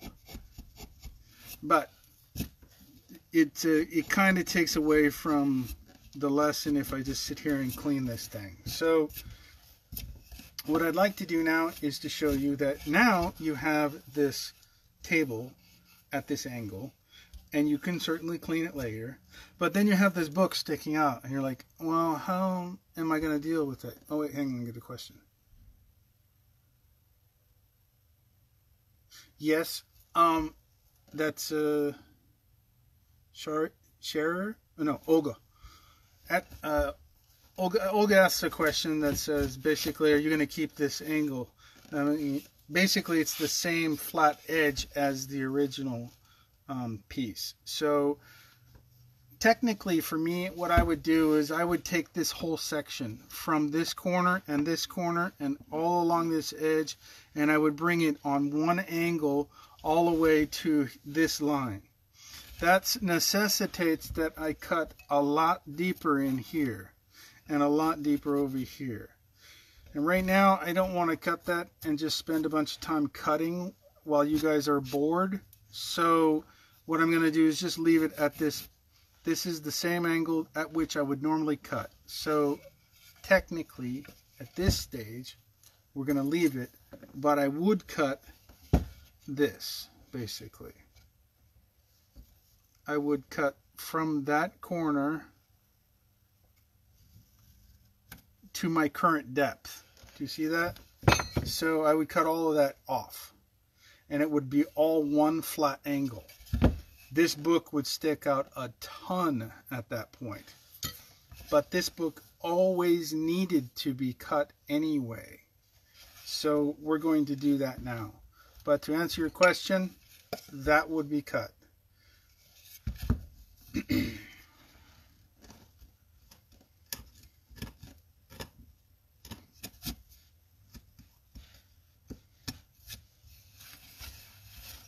I'm going to try to clean this section up here a little bit. It's kind of ugly, and it doesn't really represent the pretty angle that I want it to be when you look at it.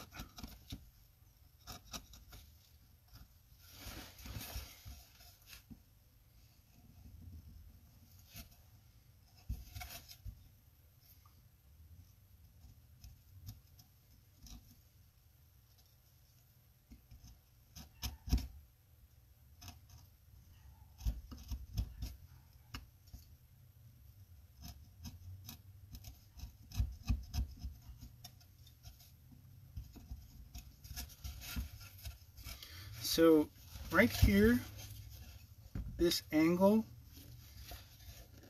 has been cut many times, but it's not correct to the artwork. The artwork shows that it goes from its book corner pretty far in. Now let's look at the concept of redrawing. So we know that this book here is a specific size, and I'm going to measure it with my forefinger and the pencil lead. So I just put my forefinger in there and to determine up to this point how big it is. and it matches. So if this and this are correct, then what I can determine is how far down from the top of that second book to this line it is. And I can determine that it goes to approximately here. So if it goes to here, when you're looking at it flat, then I know that my line needs to change. So from corner to corner, right? Now when I look at it, do you see how much needs to be cut free? This whole area here needs to be cut free. And since this is all bad, or rather not useful, I can cut it. They're bound to get larger, just like this area over here. As you cut, things just get bigger, and then you have to bring it back to the original pattern.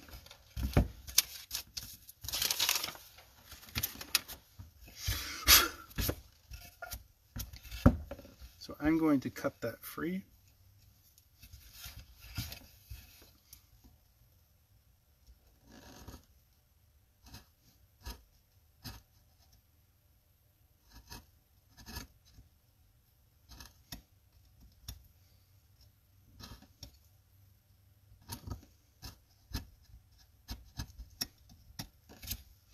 Now, I don't really need to cut it free. I just need to make it appear to be cut away. And I can go back later and actually cut it away.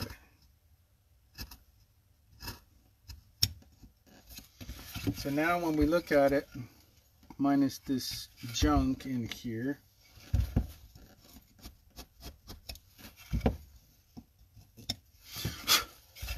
now when we look at it, the angle is much more correct.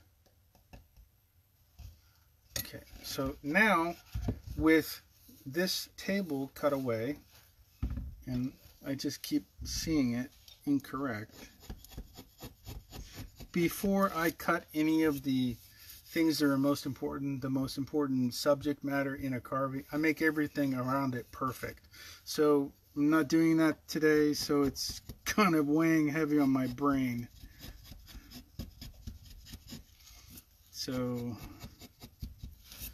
okay, so we're going to call that flat.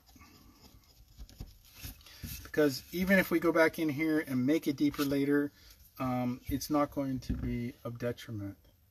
So now what we can do is, we know that we can remove distance from here to here, which is a pretty low angle. And here. So we can remove between those pencil lines. Now, we do know that we must remove it from here. So let's try that.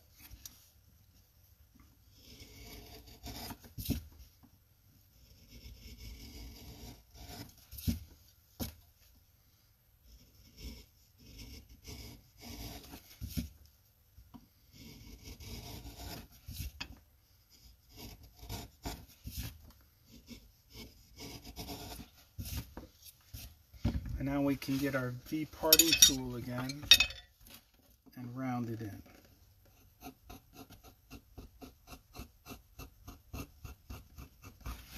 This is where the V parting tool becomes super helpful because of its 45-degree angle. I think that's 45.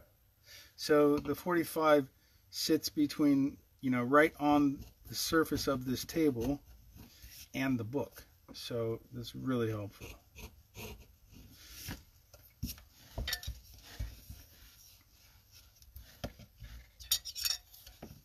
Now we're going to cut some of this free up here, high, low.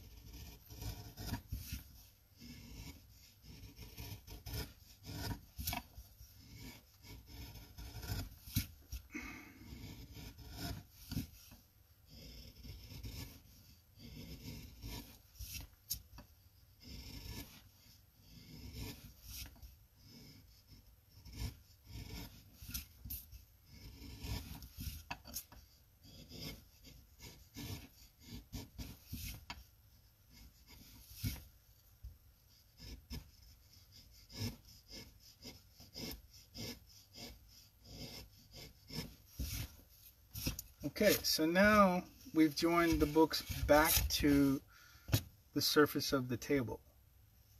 We know that we can cut the table at another day, which would necessitate that we cut the book again. Now, at this stage, we would normally clean it all up, but we don't have the time. So basically, we would cut depth here, all around here again, and go deeper. We have a lot of material. We have about 1/2 inch. We've only used, up to this point, 1/2 inch of the entire depth of the block.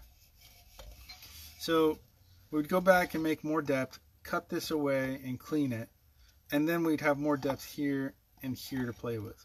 Technically over here we don't care as much. Certainly we want it clean, we want to add pages and do all sorts of things, but when I was creating the other one, you can see that I really only worked on what you can see when you're directly looking at it.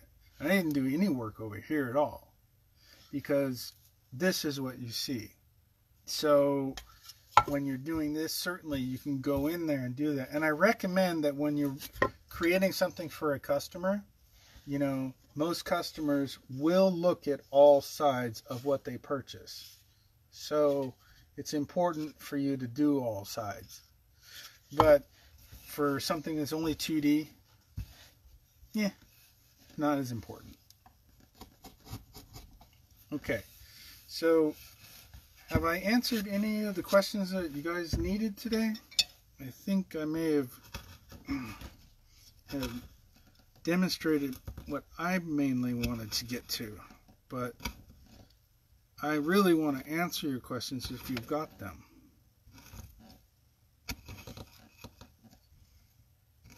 Because at this point, I'm just repeating things that you've already seen.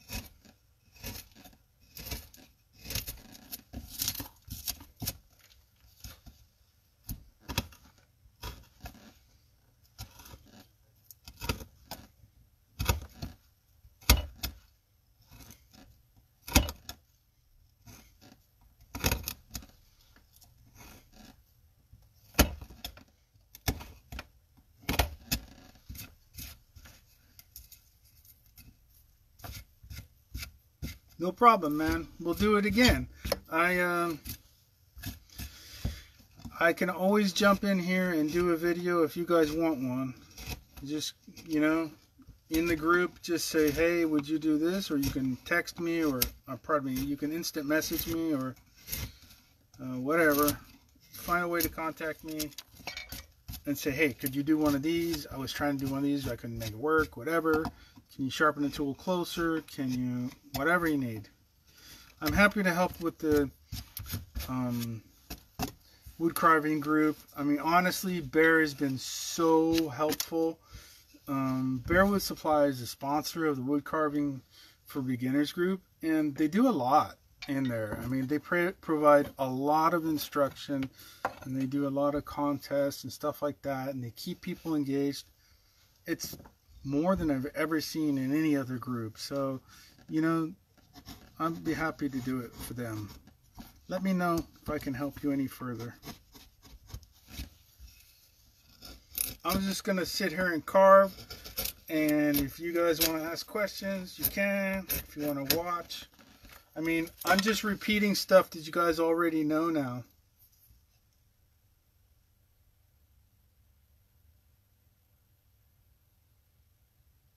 That's great, Dan. I'm glad to hear that.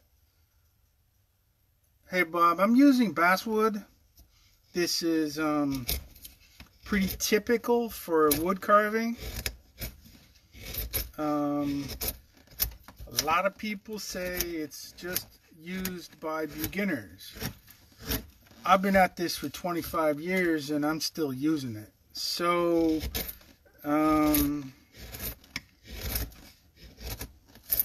I can buy more expensive wood, but there's no reason for me to buy more expensive wood because basswood is still working for me just fine. I get everything I need from basswood. Besides, there's a lot of it where I live. Or rather, it may not even be where I live, but it's very accessible from where I live.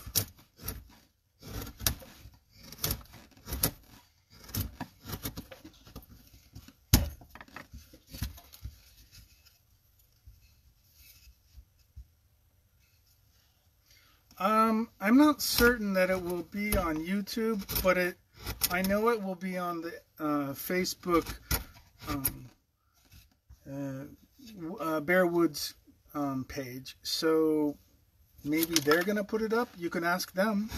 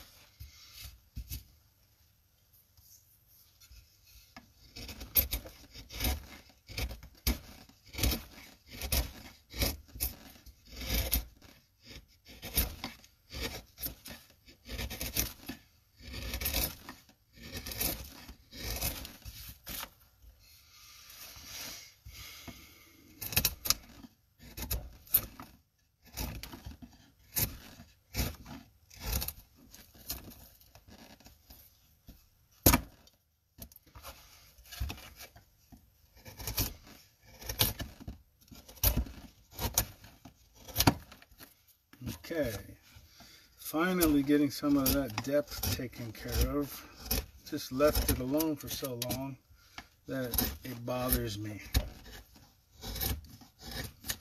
And it's cleaner to look at. Yeah, I think it's just a preference thing. People go a little crazy when they don't follow their normal method of doing things.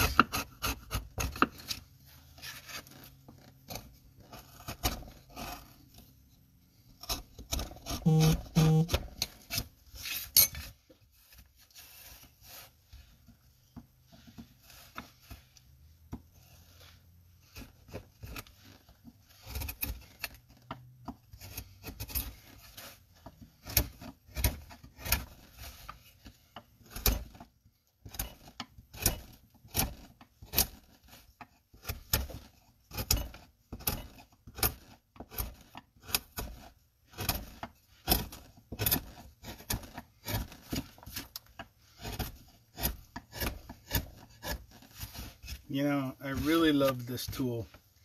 This tool is a fish tail, and I got a bunch of these. And like for example, this tool and this tool, they're great for different things. This guy is so burly and so powerful that I could probably hit it with a mallet all day long and it won't be a problem. And this one, I could probably hit with a mallet all day long too, but it is thinner and it flares to the edge.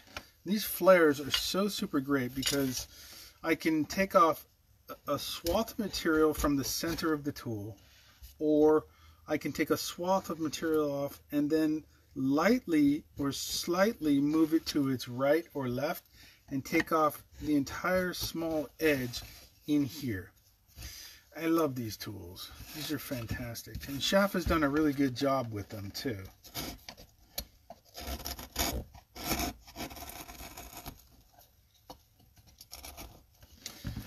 They are very sharp though. So one of the key points with sharp tools is that if you start cutting in an area you shouldn't be cutting, it will stop, and it will stop right on the area that you're cutting. Duh. I'm such a fool. There. Stay in your lane. Cool. That's nice.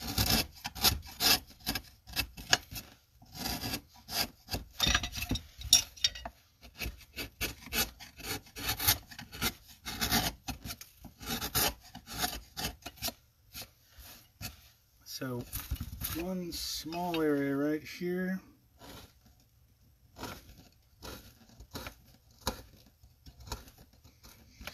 And then I can get back to work again.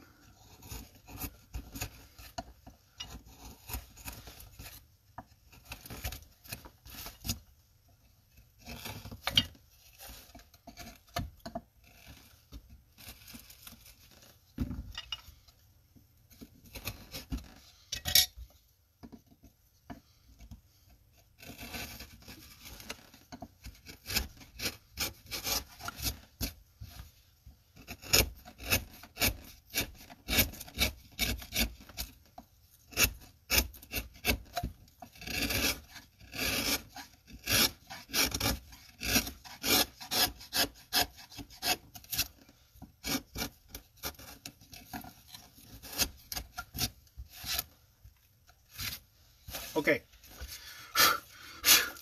a lot more of that.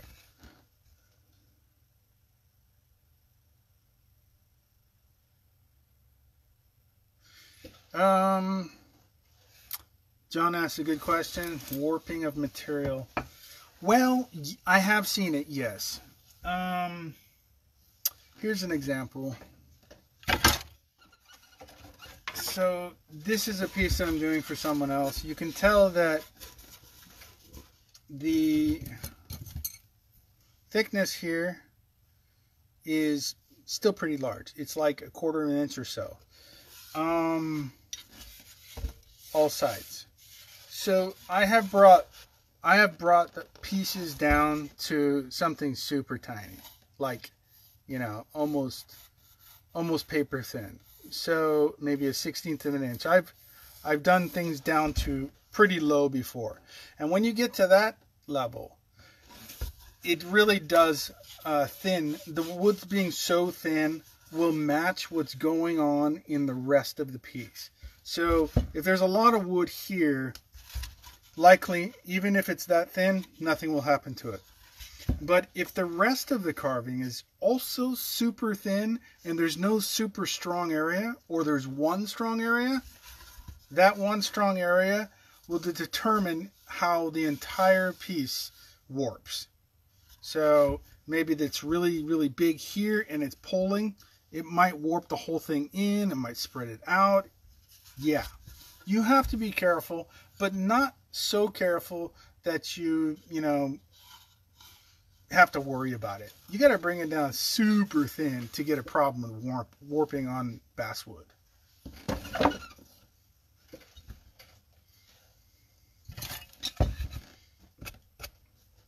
Now, it doesn't mean you should be leaving basswood outside, though. If you let the elements at it, it'll warp like right away, probably.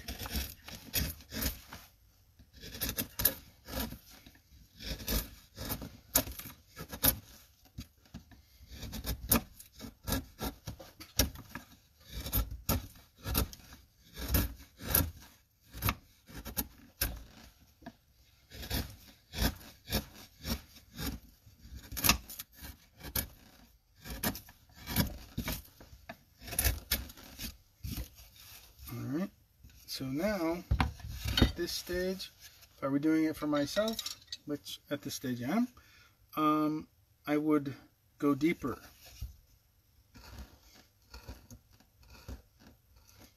Following my line here.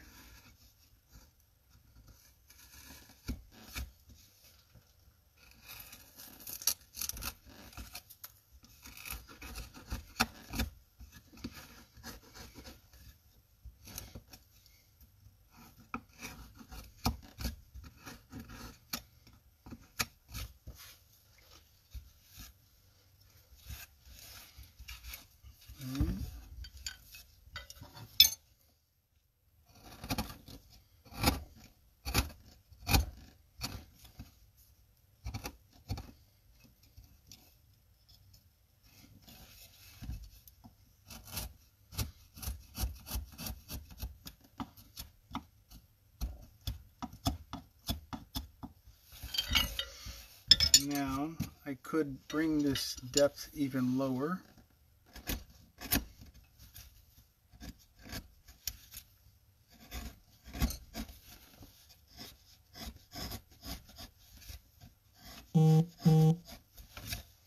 So now my depth could go from there to there.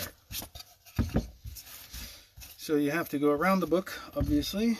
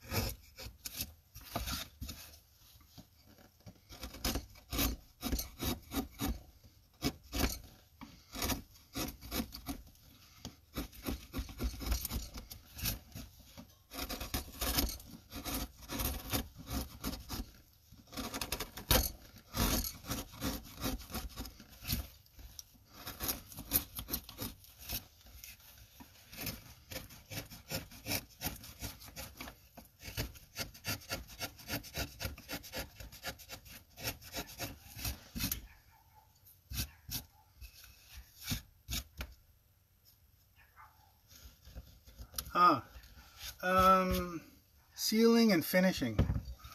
Well, sealing and finishing for me are the same thing. So I use this. So this guy is basically polyurethane, and it's in a spray can just to make it easier. And then, you know, you use a foam brush to spread it around and wipe off excess and so on. I spray it, I don't know, anywhere from twice to 3 times generally, and that would be for my walnut frames in addition to whatever carving I'm doing as well.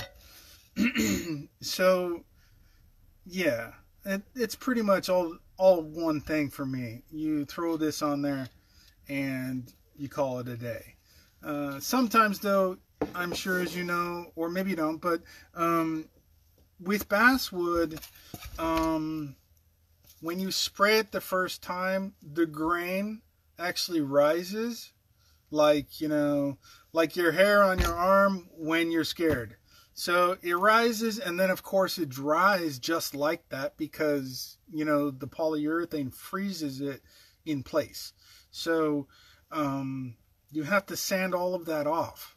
So, you know, you can't get everywhere, but you kind of got to sand it all off, and then you hit it again with the polyurethane finish.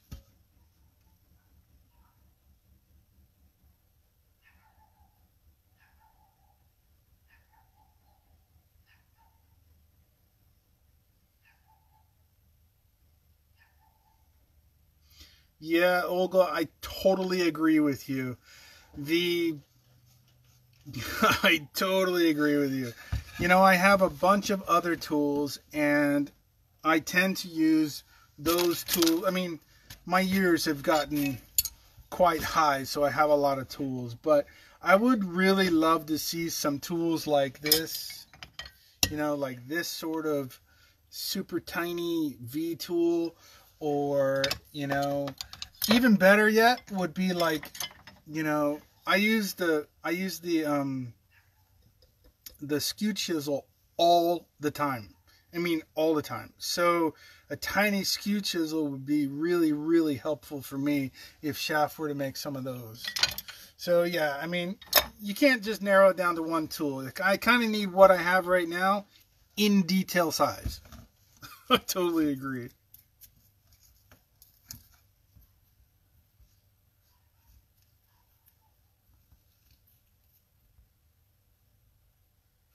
So John, you're talking about the color of the smaller carving, correct? I'm pretty sure. I mean, there's no other color here, so I'm sure that's what you're talking about.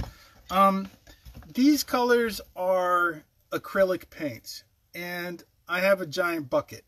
So, you know, when I run across one that I need more of, I go and buy more, and you can't buy one usually. So I end up with this giant bucket of acrylic paints. And what I can do, if you guys want, is I can talk to Bear again when I get this guy closer to finished, and then I can do another video of how I would paint it if you like. Would that be satisfactory?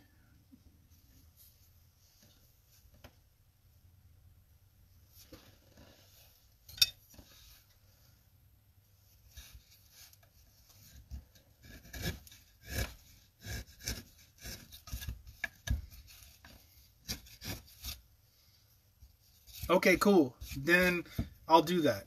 This guy is just a repeat of this with slightly different angles, so I can get this guy pretty complete. However, there are a couple things I wanted to teach on this, so what I might do is maybe 2 more videos for this guy, or a long one like today of this guy, because there's textures on the books that I wouldn't have been able to teach you otherwise if we just go to color. So maybe I can get this guy right up to the doorstep of the textures, and then we can go over a little more work on the carving, and then we can color it right away. Maybe we can do something like that. I'm sure I can arrange something.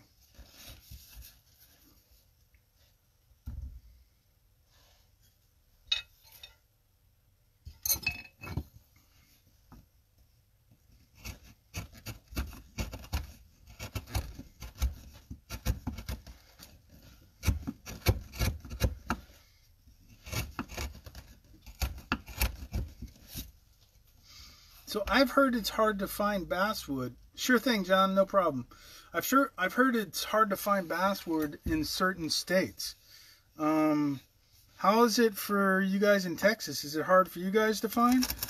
Or Florida? Or Ohio? I've seen a lot of you guys today. And for me, all I gotta do is go down to the lumber yard and I can pick up, 10-foot planks of basswood.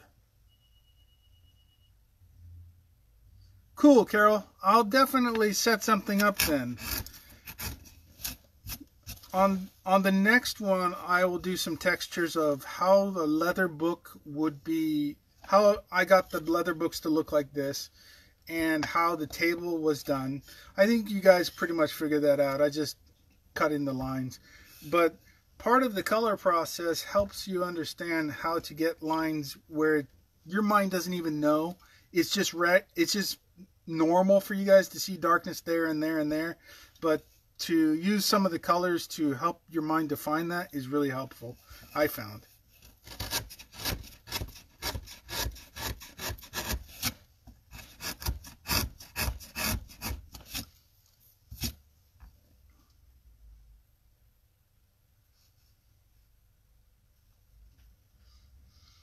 Cool. So I'm going to end this live feed in about 5 minutes or so. I just wanted to make sure I got the main questions taken care of with you guys. So if you got any more, let me know.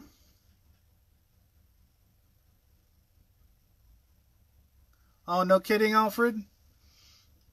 Yeah, Alfred, if you're in California, just go to a lumber yard. But I'm assuming you're from a different place.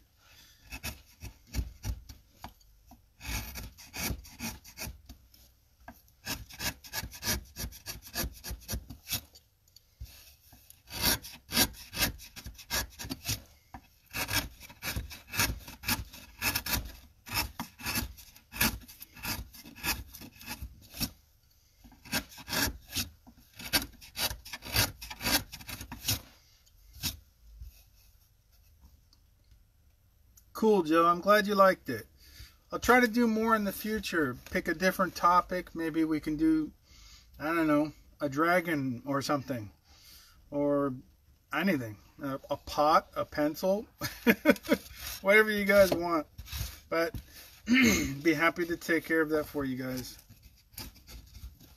I like stuff that sits on angles. It gives me the most understanding of 3D elements that I like to carve. So it'll probably be something like that, at least.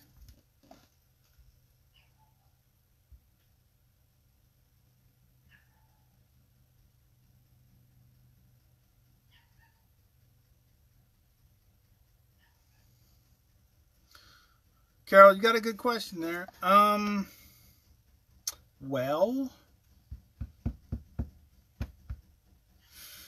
Well, I usually just use basswood. And in some cases, I will use birch, butternut, or gelatong. Except gelatong is very difficult to find on the West Coast.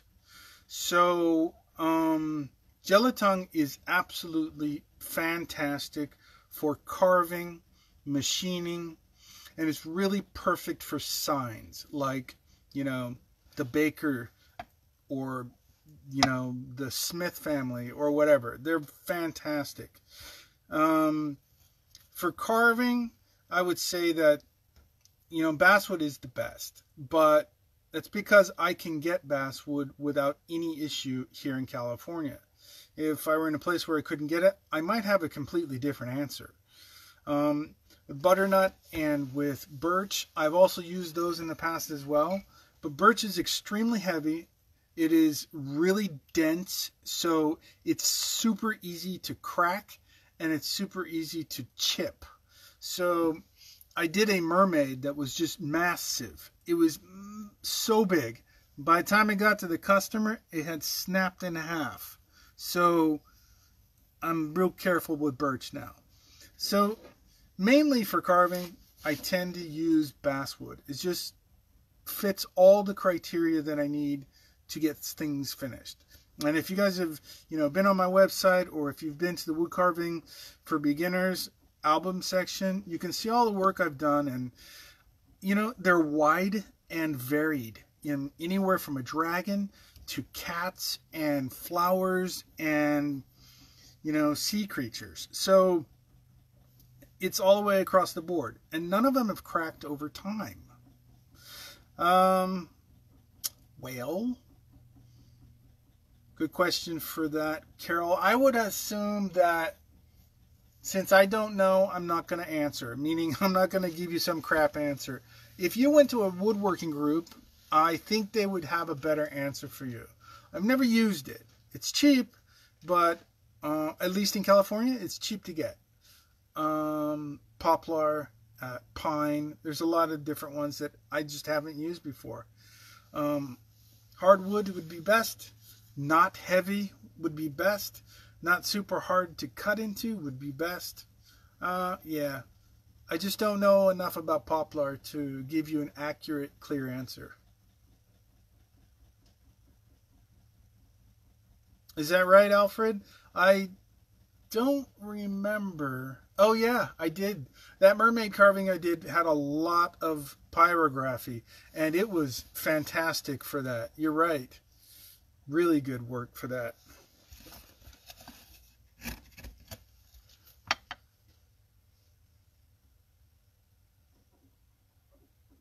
Okay, guys, I'm going to call it. I really appreciate you guys coming in and watching. Be happy to do another one of these. Let me ask the powers that be and see if I'm allowed to do that, okay?